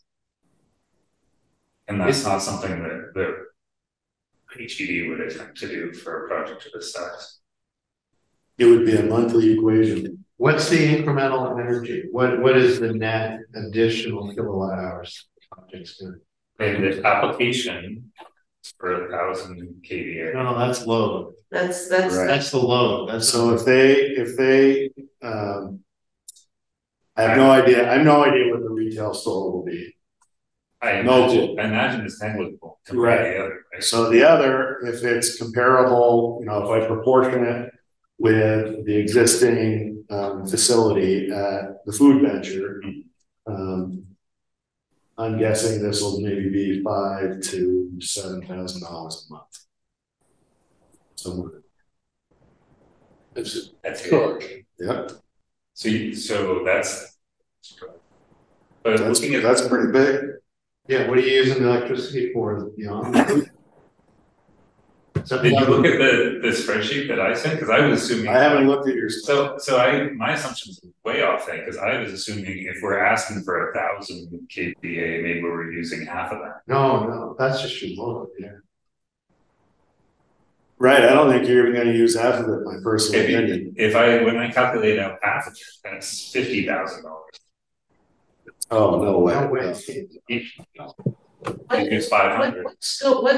What's in how much refrigeration? A lot of refrigeration, that's the biggest thing. Freezers and refrigeration. Those are the big users, right? Yeah. But you are But presumably it's fairly efficient refrigeration. That's brand new. I'm $5,000 to $7,000. It would. $5,000 to $7,000 a month. So if that's Is there gonna be a lot of air conditioning? Are these buildings gonna be a lot of air conditioning? well, there's going to be a net cooling, not a net heating. So yes, because I guess there's all this cooling for keeping things cool. That's the biggest. That's not leaking in. I mean, that's getting off heat in the buildings, not. Well, outside, it's getting. Wherever it's being vented, but it's not. Without knowing what is it? I guess. But that makes it even more perplexing. That makes it perplexing and seemingly ridiculous. I feel the same way. $7,000 would be 60,000 kilowatt hours a month. No way. Yeah. That's a lot. So, like, if you benchmark it to what the cheese boys do up the hill, that's I could do that. Huge refrigeration. Yeah. You can look at cold there. Right. And I did those. I compared those when I was doing the original Hardwick when they wanted 1.5 megawatts. Because there was way no below what they. Now the only problem, there's two issues. Number one is if you were this gargantuan user, God help you with how you're going to pay your electric bill. But you're right, that would change the economics of Hardwick Electric. Or if somebody landed and was going to use that much electricity. I hope you're not. But you're right. If you are, then $50,000 bill a month would be. We should figure out if there's anybody like that. So 50. I mean, I think I may have used totally wrong numbers, but I was thinking like, well, what if we use half the power that we're asking for the capacity, and I used like you use 700 hours in a month. I used 720 or something. So that was maybe. I just did $7,000 divided by 12 cents a kilowatt hour. It's 60,000. kilowatt hours, right? Do that right. Yeah, that's right. 60,000 times 12 is going to be We're asking for 1,000 kilowatts, right? Yeah. So you get 1,000, that's only 6 hours for 60, right? Right, but having a capacity of 1,000 kW, that's for one 15-minute window in the 30-day. We will deliver you up to 1,000 kW for any interval or all intervals if you want. Yeah. But you're not going to use 1,000 kilowatts all the time. For example, the other project we were talking about previously, we put in a 750 kVA transformer. We built the whole circuit up. Of course, money was no object to those people. And their maximum demand that I've ever seen of is about 105 kW on the 750. And I had the same arguments with them that I tried having with your engineers. So is there any way to navigate? So a 7-fold error in engineering. Right. So is this a safety margin that is? Well, Wait, let me just add something to this since I've done this so many times. So yeah, Michael, we need you. I'm assuming that the 1,000 kW they're looking for is probably the total connected load of everything. Correct. And so you take a 10 horsepower motor, so that's 10 kW. But in reality, it's a 10 horsepower motor because you need 6 kW, but the next size is 10, so you put a 10 kW motor in. So you've got everything is always oversized by a factor because you can't just get exactly what you need, so you get the next biggest size. And then the usage factor is usually very low compared to the peak demand of the equipment. So, and I'll just give Con Ed as an example because I've worked with them so long, but we could put an application in for a building that's 2,000 amps for a residential building, and Con Ed will come back and say, we're going to give you 400 amps because they can give you what they know you're going to use, but the engineer has to design everything according to National Electric Code. So he's adding up all his loads and all his substations, all his panels, and when he's done, it's a tremendous number. But you rarely, except for special buildings, they get anywhere near that because everything's so over-designed. And I don't know what the 1,000 is based on, but I'd love to see that load letter just to look at it. It just seems like an enormous load for a building. Your refrigeration is not a big energy user. You build it well. It's not like the kids are opening the door to get their juice out every 10 minutes. It's a refrigeration warehouse. You do it right. And maybe they should go back and look at, hey, how can I reduce the load? Maybe I put in more insulation or reduce how much refrigeration I need. So I don't know what the background to the numbers are. I'd love to see them, but they're not going to use 1,000. It sounds like, Michael, with your experience too, you've got some rules of thumb. Okay, if the load is 1,000, and here's how projects then have been built. That was the first engineering estimate of all the motors, of everything needed. But here's how the service was ultimately designed and delivered. Is there any way to get some of your expertise, your experience? I could go back. We used to do refrigerated warehouse energy analysis for the state to give rebates. Let me ask my old partner if she remembers the variation between connected load and actual usage, if she has it. I don't know how much of this building now is warehouse versus retail store versus anything else from last time I looked at the drawings. Yeah, most. Okay, Beth. Oh. Yeah, so I went around the circles again briefly with the engineers on this 1,000, and they were not going to budge. So at that point, I was trying to get data actually for Eric to do another comparison of what I really thought they would need. And after stumbling trying to get data because people were on vacation and whatever, and I talk about this in my email as well, I talked to our engineer firm and I said, okay, well, what if they chop their load down to 500? Yeah.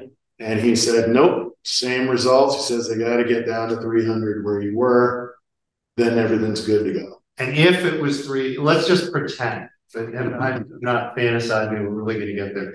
If it was 300, what would the cost of the project? Just the site specific. It would get rid of the system. Yeah. So So how much would it reduce it? Would take it from what million to what? Yeah, 1 point, whatever, 2 million, call it, down to, I think it's 200,000 or less. I don't know, I haven't seen those numbers yet. Okay. But, so the 2 there's million. a $1.8 million savings. If No. The 2 million is 20 Okay. split, so they're only getting 20%. Okay. So it's 400,000 is against 200,000. Right. Well, no, I don't think it's. No, the 200 to give me, anyway, the project specific, the stuff at the. That's what I'm saying. It's 400,000 for them. No, it was 400 plus 200, he's saying. Right, it's 200 plus Okay, 200 or so- 200. That's 200. I haven't seen Right. 200 yet. So Okay. we're still waiting on that, right? Yes, Is that something that we can get them? yeah, they both should have, if they weren't done today, they'll be done. And with a breakdown Sure. of everything. So Background. is there, not knowing how many of this stuff works, but just having this, you know, is there a world where we could just hook up the 3,000 or 300 kVA transformer, say we think this is going to cover it, and see what happens? No, You can't do that. no, because then who's responsible if something fails? Well, But, the utility put it in, shame on them, okay, and we'll get stuck eating it. No. okay. So if your engineers tell us 300 will do it, then, you know, we're good. Okay. And there lies the over engineering. There lies the problem, because they're not gonna, I guarantee you, they're not gonna do it. Okay, so even though, like, in this room, we could sit here and say, we know it's never gonna even use 300. But I might use 300. But I don't think it's gonna Okay. be any. Is there, what level drives the system upgrade? Yeah, that's right. Whatever the application from the customer says is what we. No, What's the threshold that, at what level What's do you the get tipping to? point? Oh, we gotta change, do the system upgrade. Right, Or- so we've projected a 1% growth for our last IRB. That's- I'm from. And the 300, if we went to 300 at this project, we would be just about perfect hitting our planned IRP. so if it went to 350, if their engineers would take it down to 350, we still need the We still IRP. need it, Okay. But they'd have a smaller share of it because they'd be lower. yes. Yeah, the dedicated percentage would be smaller. But HED would still have to take that HED same step, Correct. get clobbered. because it's Yeah. just a step. It's, They're not gonna move. there's not a, That's in not. between. Correct. And as a complete novice, when you say we would never do that because HED would hold the financial liability if it went wrong, what is the financial liability? I'm trying to understand what's the financial risk you're taking on versus the sure cost of the. So, okay, close enough, you guys go do it. We'll Yeah. worry about it later. Yeah, And we end up losing a piece of equipment that forces us into our contingency configuration. And at the end of every one of our 325 miles of line, we under voltage everybody and smoke everything in their houses. Big money, great, okay, It's, yeah, big money. yeah, Catch houses on fire, yeah, no, good to not understand. doing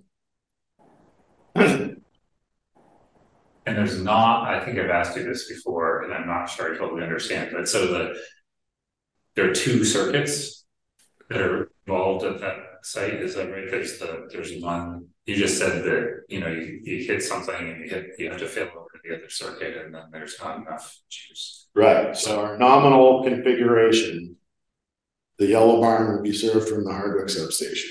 Oh, from Hardwick. Yeah. In our contingency configuration, the yellow barn would still be served from the Hardwick substation.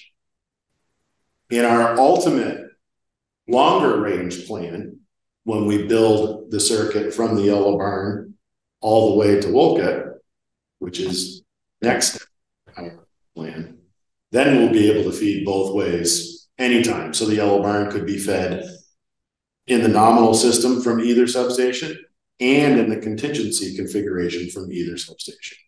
This project is only getting to the yellow barn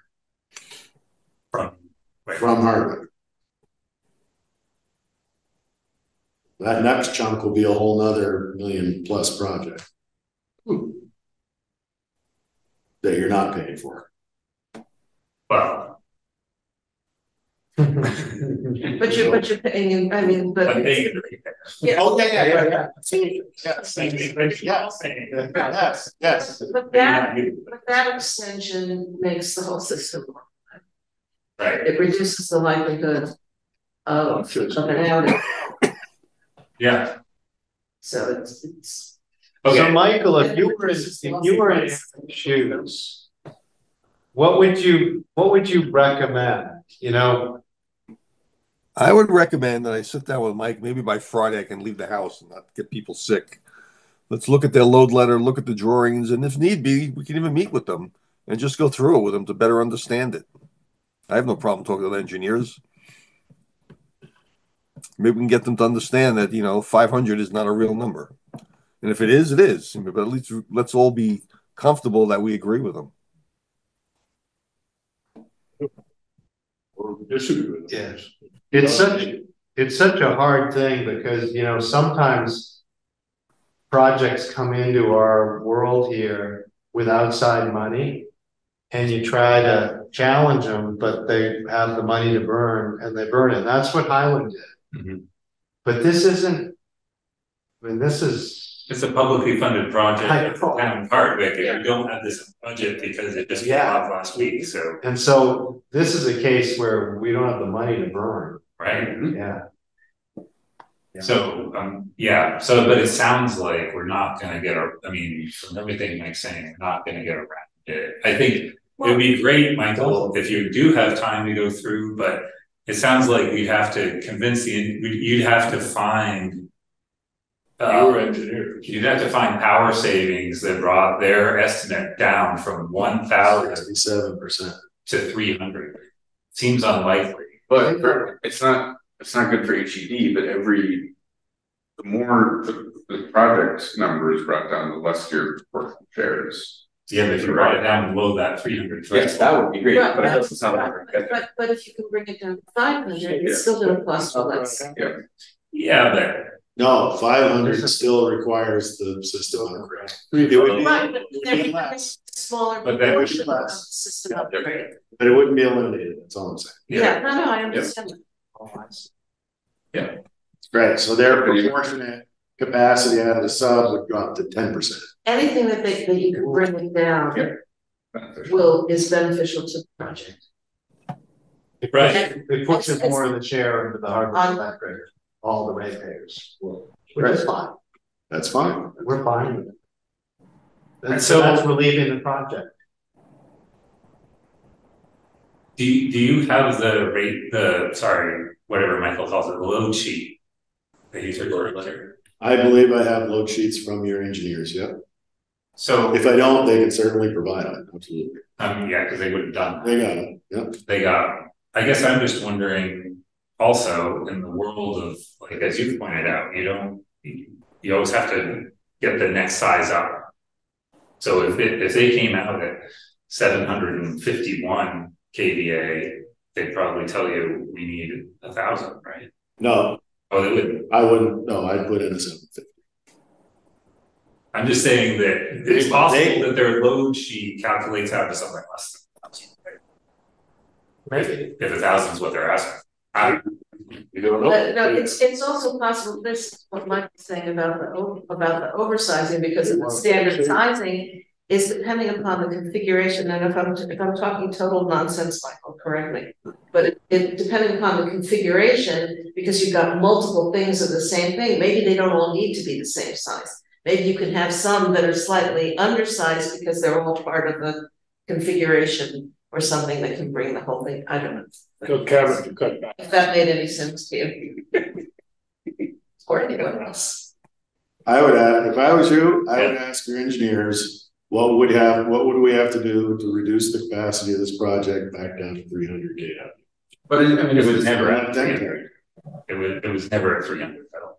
And that was just that in my memory, that was just, you said we have a 300 transformer, and we said, could we use that as startup, because the lead time in transformers is really long, just to get the lights on while we're in construction. That's what I would do. I argued that 300 was all you needed, we all agreed, and then that morphed into, well, that'll be good enough to get us going.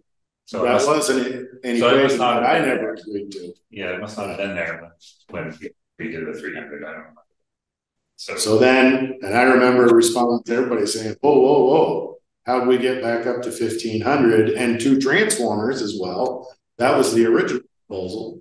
Was it 1,250 and a 500 or something? It was 1,750 total capacity. I said, how do we get back up from 300 to this number? And I got it to go down to 1,000 with 1 transformer. That was the most recent reiteration. That's where we've been since our last meeting, me, you, and all them on site early this summer. Michael, it doesn't sound, because we're so focused right now on the capital cost of the project and what drives the sharing and all that, we haven't talked a lot about what I would be doing, building many plants over the years. I had both of these things, both the cost of the electric service installation and then the operating costs, the kilowatt hours we were going to have every year. And I actually focused way more on the kilowatt hours per year because that was, the burden on the P&L. And the capital project cost was kind of secondary. I think it'd be of some value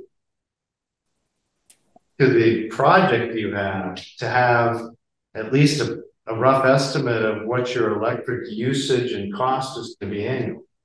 Like I can't even imagine approving a project and not having my team tell me this is our electric. Yeah, and I think part of the reason that I don't have that information is that a project point of view, we're really supporting 1 bathroom. And that's going to have probably a light bulb in it. So it's the tenants. The tenants are going to have their own meters. So cabin's going to have a meter for the entire yellow barn except for 1 bathroom. And the accelerator is divided into 2 tenants, and they're going to each pay their bill. All right, we're not going to. There's no common space in that accelerator. But then what I do with that is I would then have an industry standard of cost per square foot, and the company that's installing the refrigerated space would do a quote of this particular insulation level, this space, square footage, this clear height is going to be this per square foot. I think that for electricity, this many kilowatt hours, and you then drive it off that. So what I'm saying is, and the lighting system the same way. What I'm saying is that Jasper Hill Farm and Center for Agricultural Economy may have done that because they're. Oh I gotcha. Okay. Because then you could connect the two, and what we're basically theorizing is that there's a sort of ridiculousness mismatch here of how big this building looks to be in terms of load and how big it's really going to be. Isn't that what the load sheets would show? That's what they're supposed to tell us. If they and then Michael can tell us the load sheets typically, how much higher than real usage are they? Lighting, who cares? That's going to be. Lighting is peanuts. Refrigeration shouldn't be very much with current technology. It's going to be more than in our houses, but So as Michael there can comment. Yeah, I think I'll look at the load. If you can send me a load letter early, that's great. Hopefully, maybe Thursday, Friday, I'll come over. Is there a latest set of drawings that Opie has now that have been updated for what the final product is?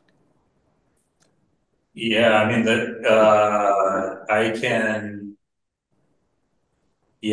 can get you. I think that stuff is all on Procore for Wright and Morrissey. I may be able to get you a login. Okay, but if there's hard copies at Opie's office, I'd rather work with hard copies. It's much easier. Oh, hard copy. Get it to Mike. Yeah, if you get it to me, I'll print it out. So, just another example: the existing venture building that has a 1,200 amp service on it. Is about 270 amps. 207. I didn't hear what you said. The existing food venture. Oh, the food venture. refrigeration. Yeah, same, it's typical overkill. That's why I'm so confident when I start these arguments with these engineers. It's like, you don't need that. There's no way you're ever gonna use that. And they not much. So on the other project we're talking about that happened in Greensboro, I finally got the owner, the guy that was paying the bill, all the engineers, all the site guys on a conference. And I said, look, here's all my numbers. Here's what I think you need. Why and how do you need this? And the engineers started explaining this, that, and the other thing. And I said, okay, the only thing that makes sense here is that this is a cost plus job. Is this a cost plus job? And they said, yes, it is. And I said, okay, so does everybody on this call understand that this is a cost plus job? Yep. Okay, build whatever you want. They didn't care what it cost. But yeah, but the yellow bar. I'm just saying those things. That's the other end of the spectrum.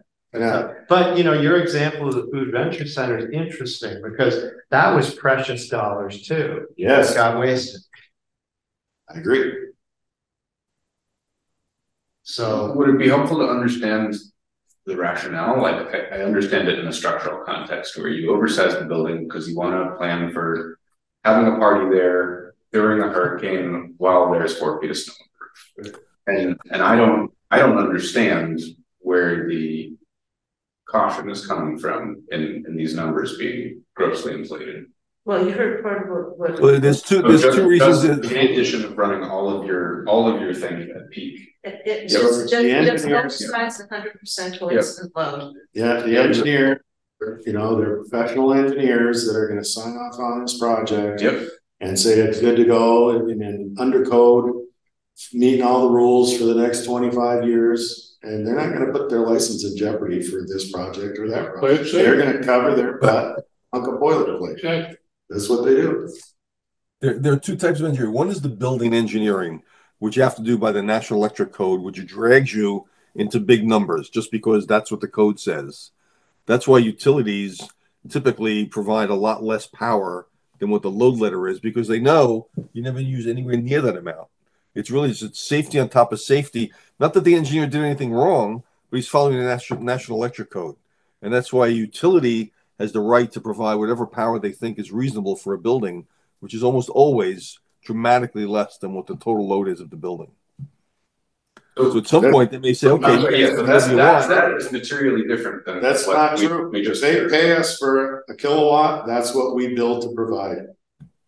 We do. I'm just saying bigger utilities will not give people what they actually ask for, ever. So there's two things. One is the oversize on individual pieces of equipment because you got to go to the next bigger size. And then there's a National Electric Code that says, well, if that's the size of your motor, that's the size of your wire, and you add these all up and you have to keep adding them in a certain way to come up with a big number. It's why it's so dramatically oversized on the utility side. In the building, they want those oversized wires and panels and transformers for safety. But in terms of how much power you really use, it's 30 to 40% is typical in terms of peak demand.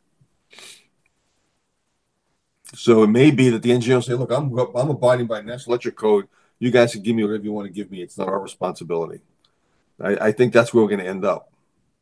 We can look at them to reduce their number. We're not going to get to 300, probably if they're at 1,000. Maybe we can get to 600 or 500 by kind of seeing if they double counted stuff. Like a lot of times there's two pumps, one's primary, one's standby. They'll add both of them together in case they both run, which they shouldn't. There's a lot of duplicity in any kind of engineering. They're especially electrical engineers. Only people worse than them are structural. There's safety on top of safety. Because most fires start in the electrical wires. So they're very cautious. We're happy to look at the load letter, see if we can do something to reduce it. That's great. Thank you. Yeah, that's great. Yeah.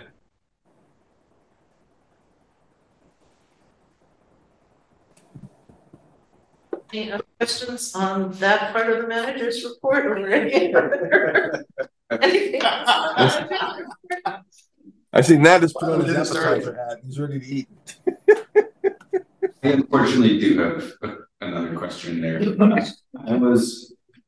Mike, can you explain a little bit about the how this project overlaps with consolidated asset? So The pole, all our poles are jointly owned with CCI. Right.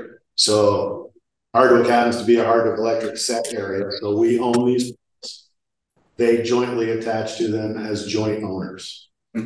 So if we plan to do a circuit rebuild, they come and do an engineering evaluation on everything, and they say, oh, this pole's good for us. And we say, oh, we got to change it to this or that. And then, okay, yeah, we can make that work. They work out every pole detail. On the lines where we own the poles, we set, transfer, get out of their way.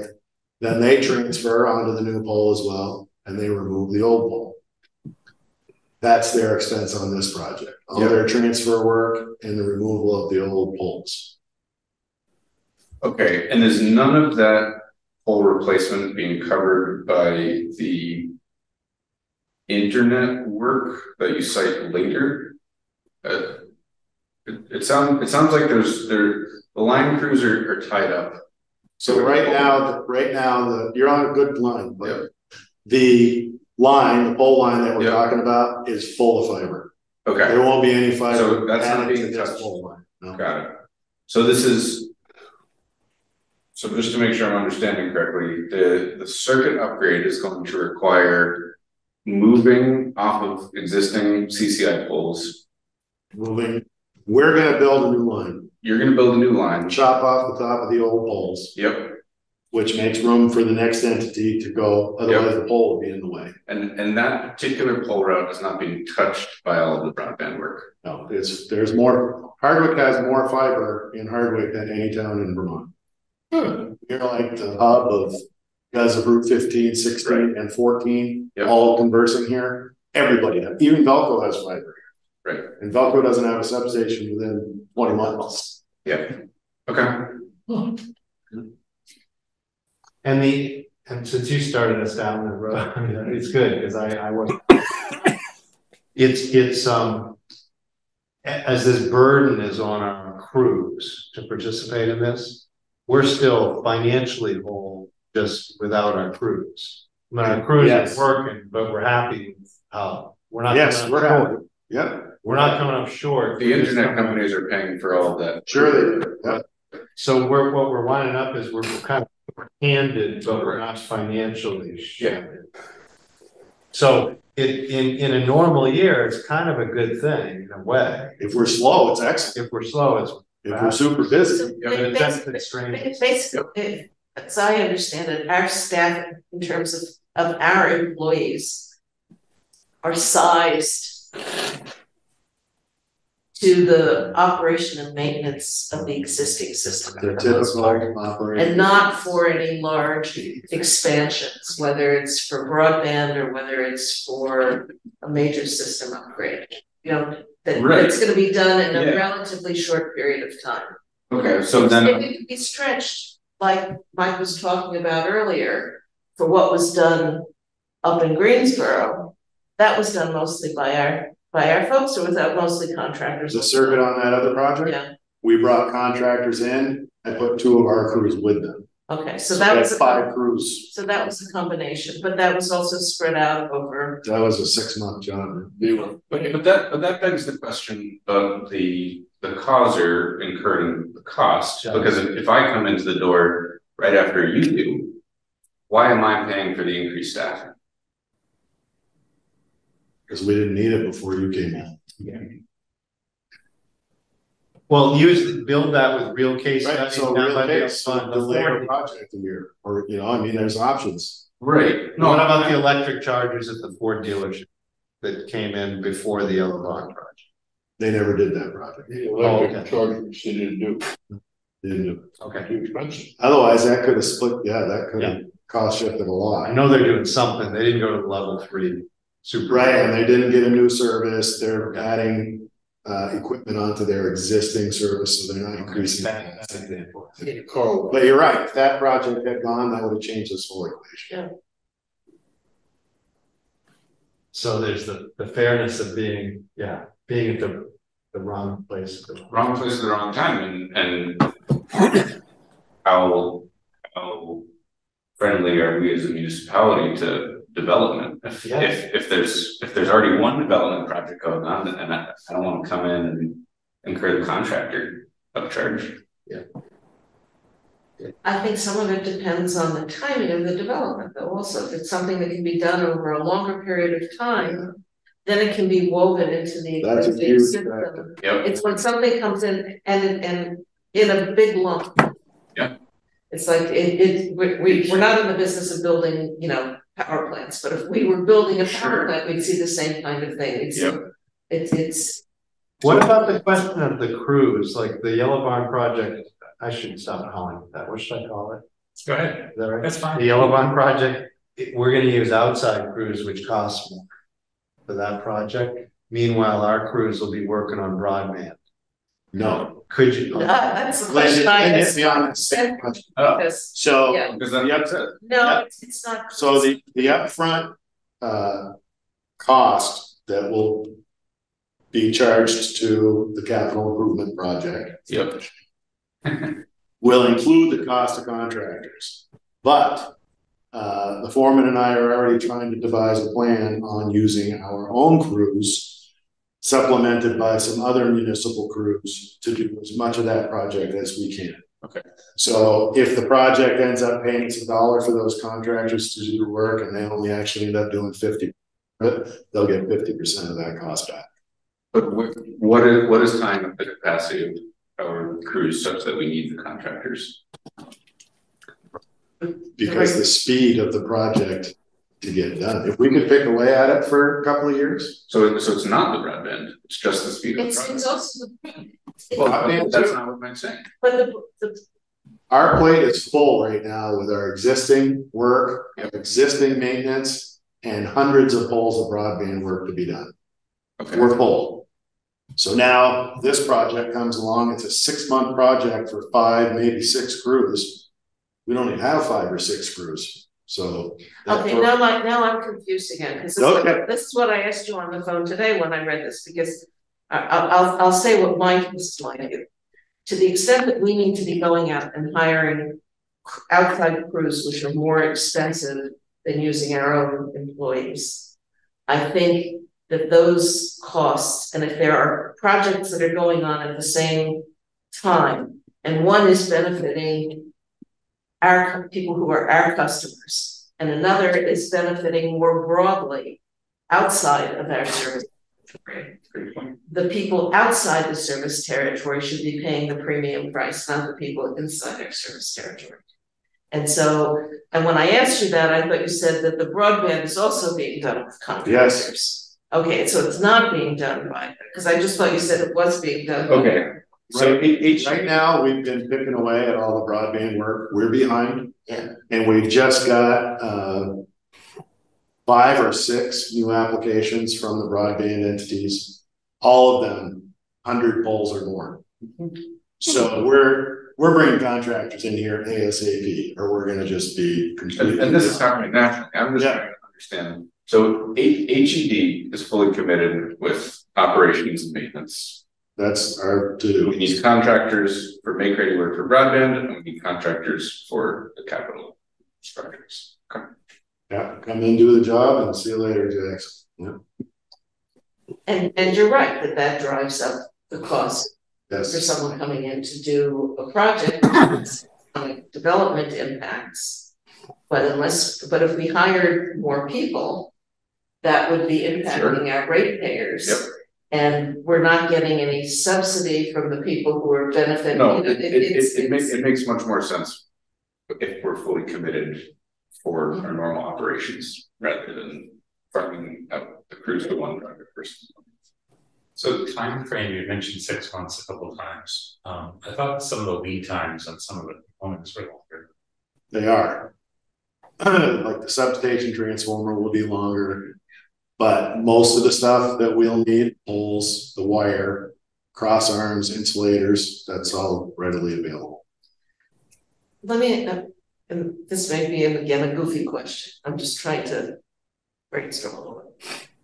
If the transformer isn't going to be available for a year, why does the pole and wire work need to be done in a shorter period of time? Why can't it be spread over the year, and then maybe some of our crews could pick up some of that?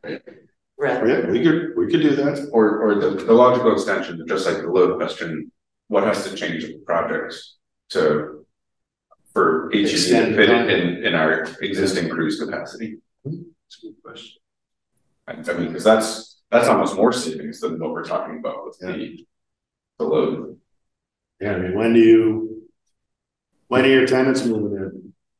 That's the question. That's the question. I have to look. Actually don't know off the top of my head. But if that's a longer time frame, then that actually brings that helps us a lot. Yeah. Great thing to look at.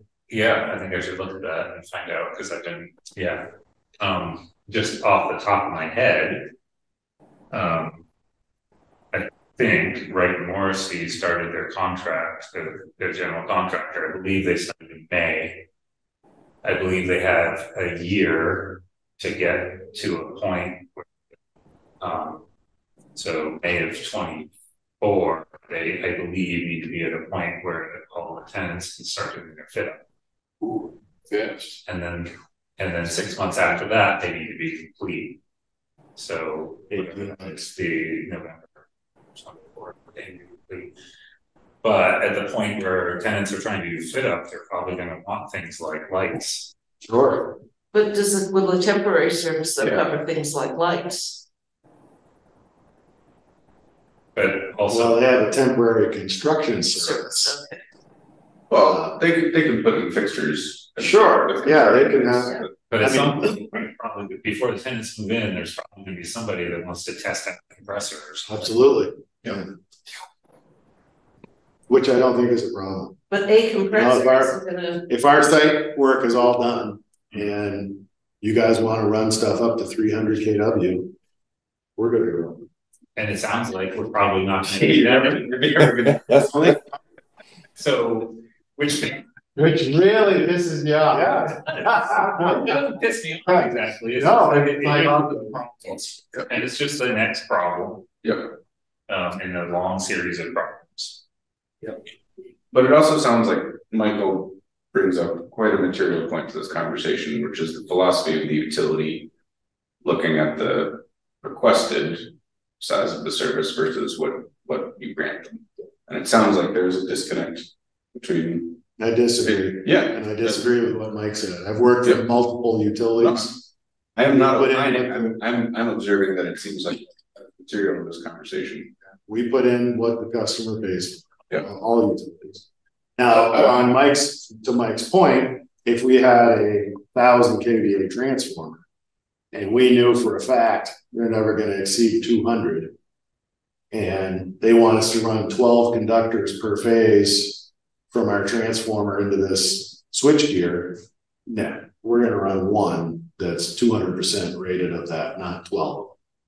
We'll do stuff like that to reduce our work and reduce costs, but the transformer will be there, and if they do need it, we'll have those other conductors for them. Yeah, because your long line, your large capital, long lead has to be there. Yeah. Well, it's still, I would encourage, especially because it's an easy conversation between you and Michael. Yeah. I'd encourage you and Michael to look at, because maybe, Michael might bring some different ideas or perspective. And there's no way we as a board, I mean, this is so far beyond our expertise. but Michael, it's great that we have Mike. Yeah, absolutely. And if you two in discussion get to a point where saying we're still got belts and suspenders on at this level, whatever that number is, we're venturing. Their engineers are going to say 1,000. They're going to say 1,000. That's where I think we're going to land, but I'm willing to have the discussion. Yeah, but if you got to go with what they say. Well, I'm not sure that's true. That's actually not. I think there's a big difference between being a small municipal utility and being Con Edison, because they've got streets full of wires. If they made a mistake, it's no big deal for them to fix it. On our case, if we push for lower and we made a mistake, that's a big deal to make a change to upgrade it. But That's it. That's the difference. I mean, if you're talking about Con Edison. Right, but I think we still need to look at their load and see if, I can understand what they did from an engineer's point of view to see if there's anything in there. Have you considered building in New York? Hardwick. Send all the cheese to New York. That's great. Anyway, yeah. So we're going to consolidate the chain there. We already sent Bar Hill. Exactly. Yeah. We don't want to do too much of that. That was ridiculous. So, okay. I really appreciate everybody's engagement on this, even though, most of us don't know really what we're talking about, but really do appreciate the engagement. From the same team. Wish we could get to the right place. Simple, easy question, like, 2 nights in a row across from the post office in Greensboro. Electricity went out. Came out, fixed it, came back the next night because it blown again. Yep. Not a problem for them, it's something. Wondering what it was. Yeah. So this has been an interesting problem we've got. Down the Bend Road, almost down to the end of the Bend Road, there's a tap that goes up the hill to a house that actually has a driveway down to the golf course room.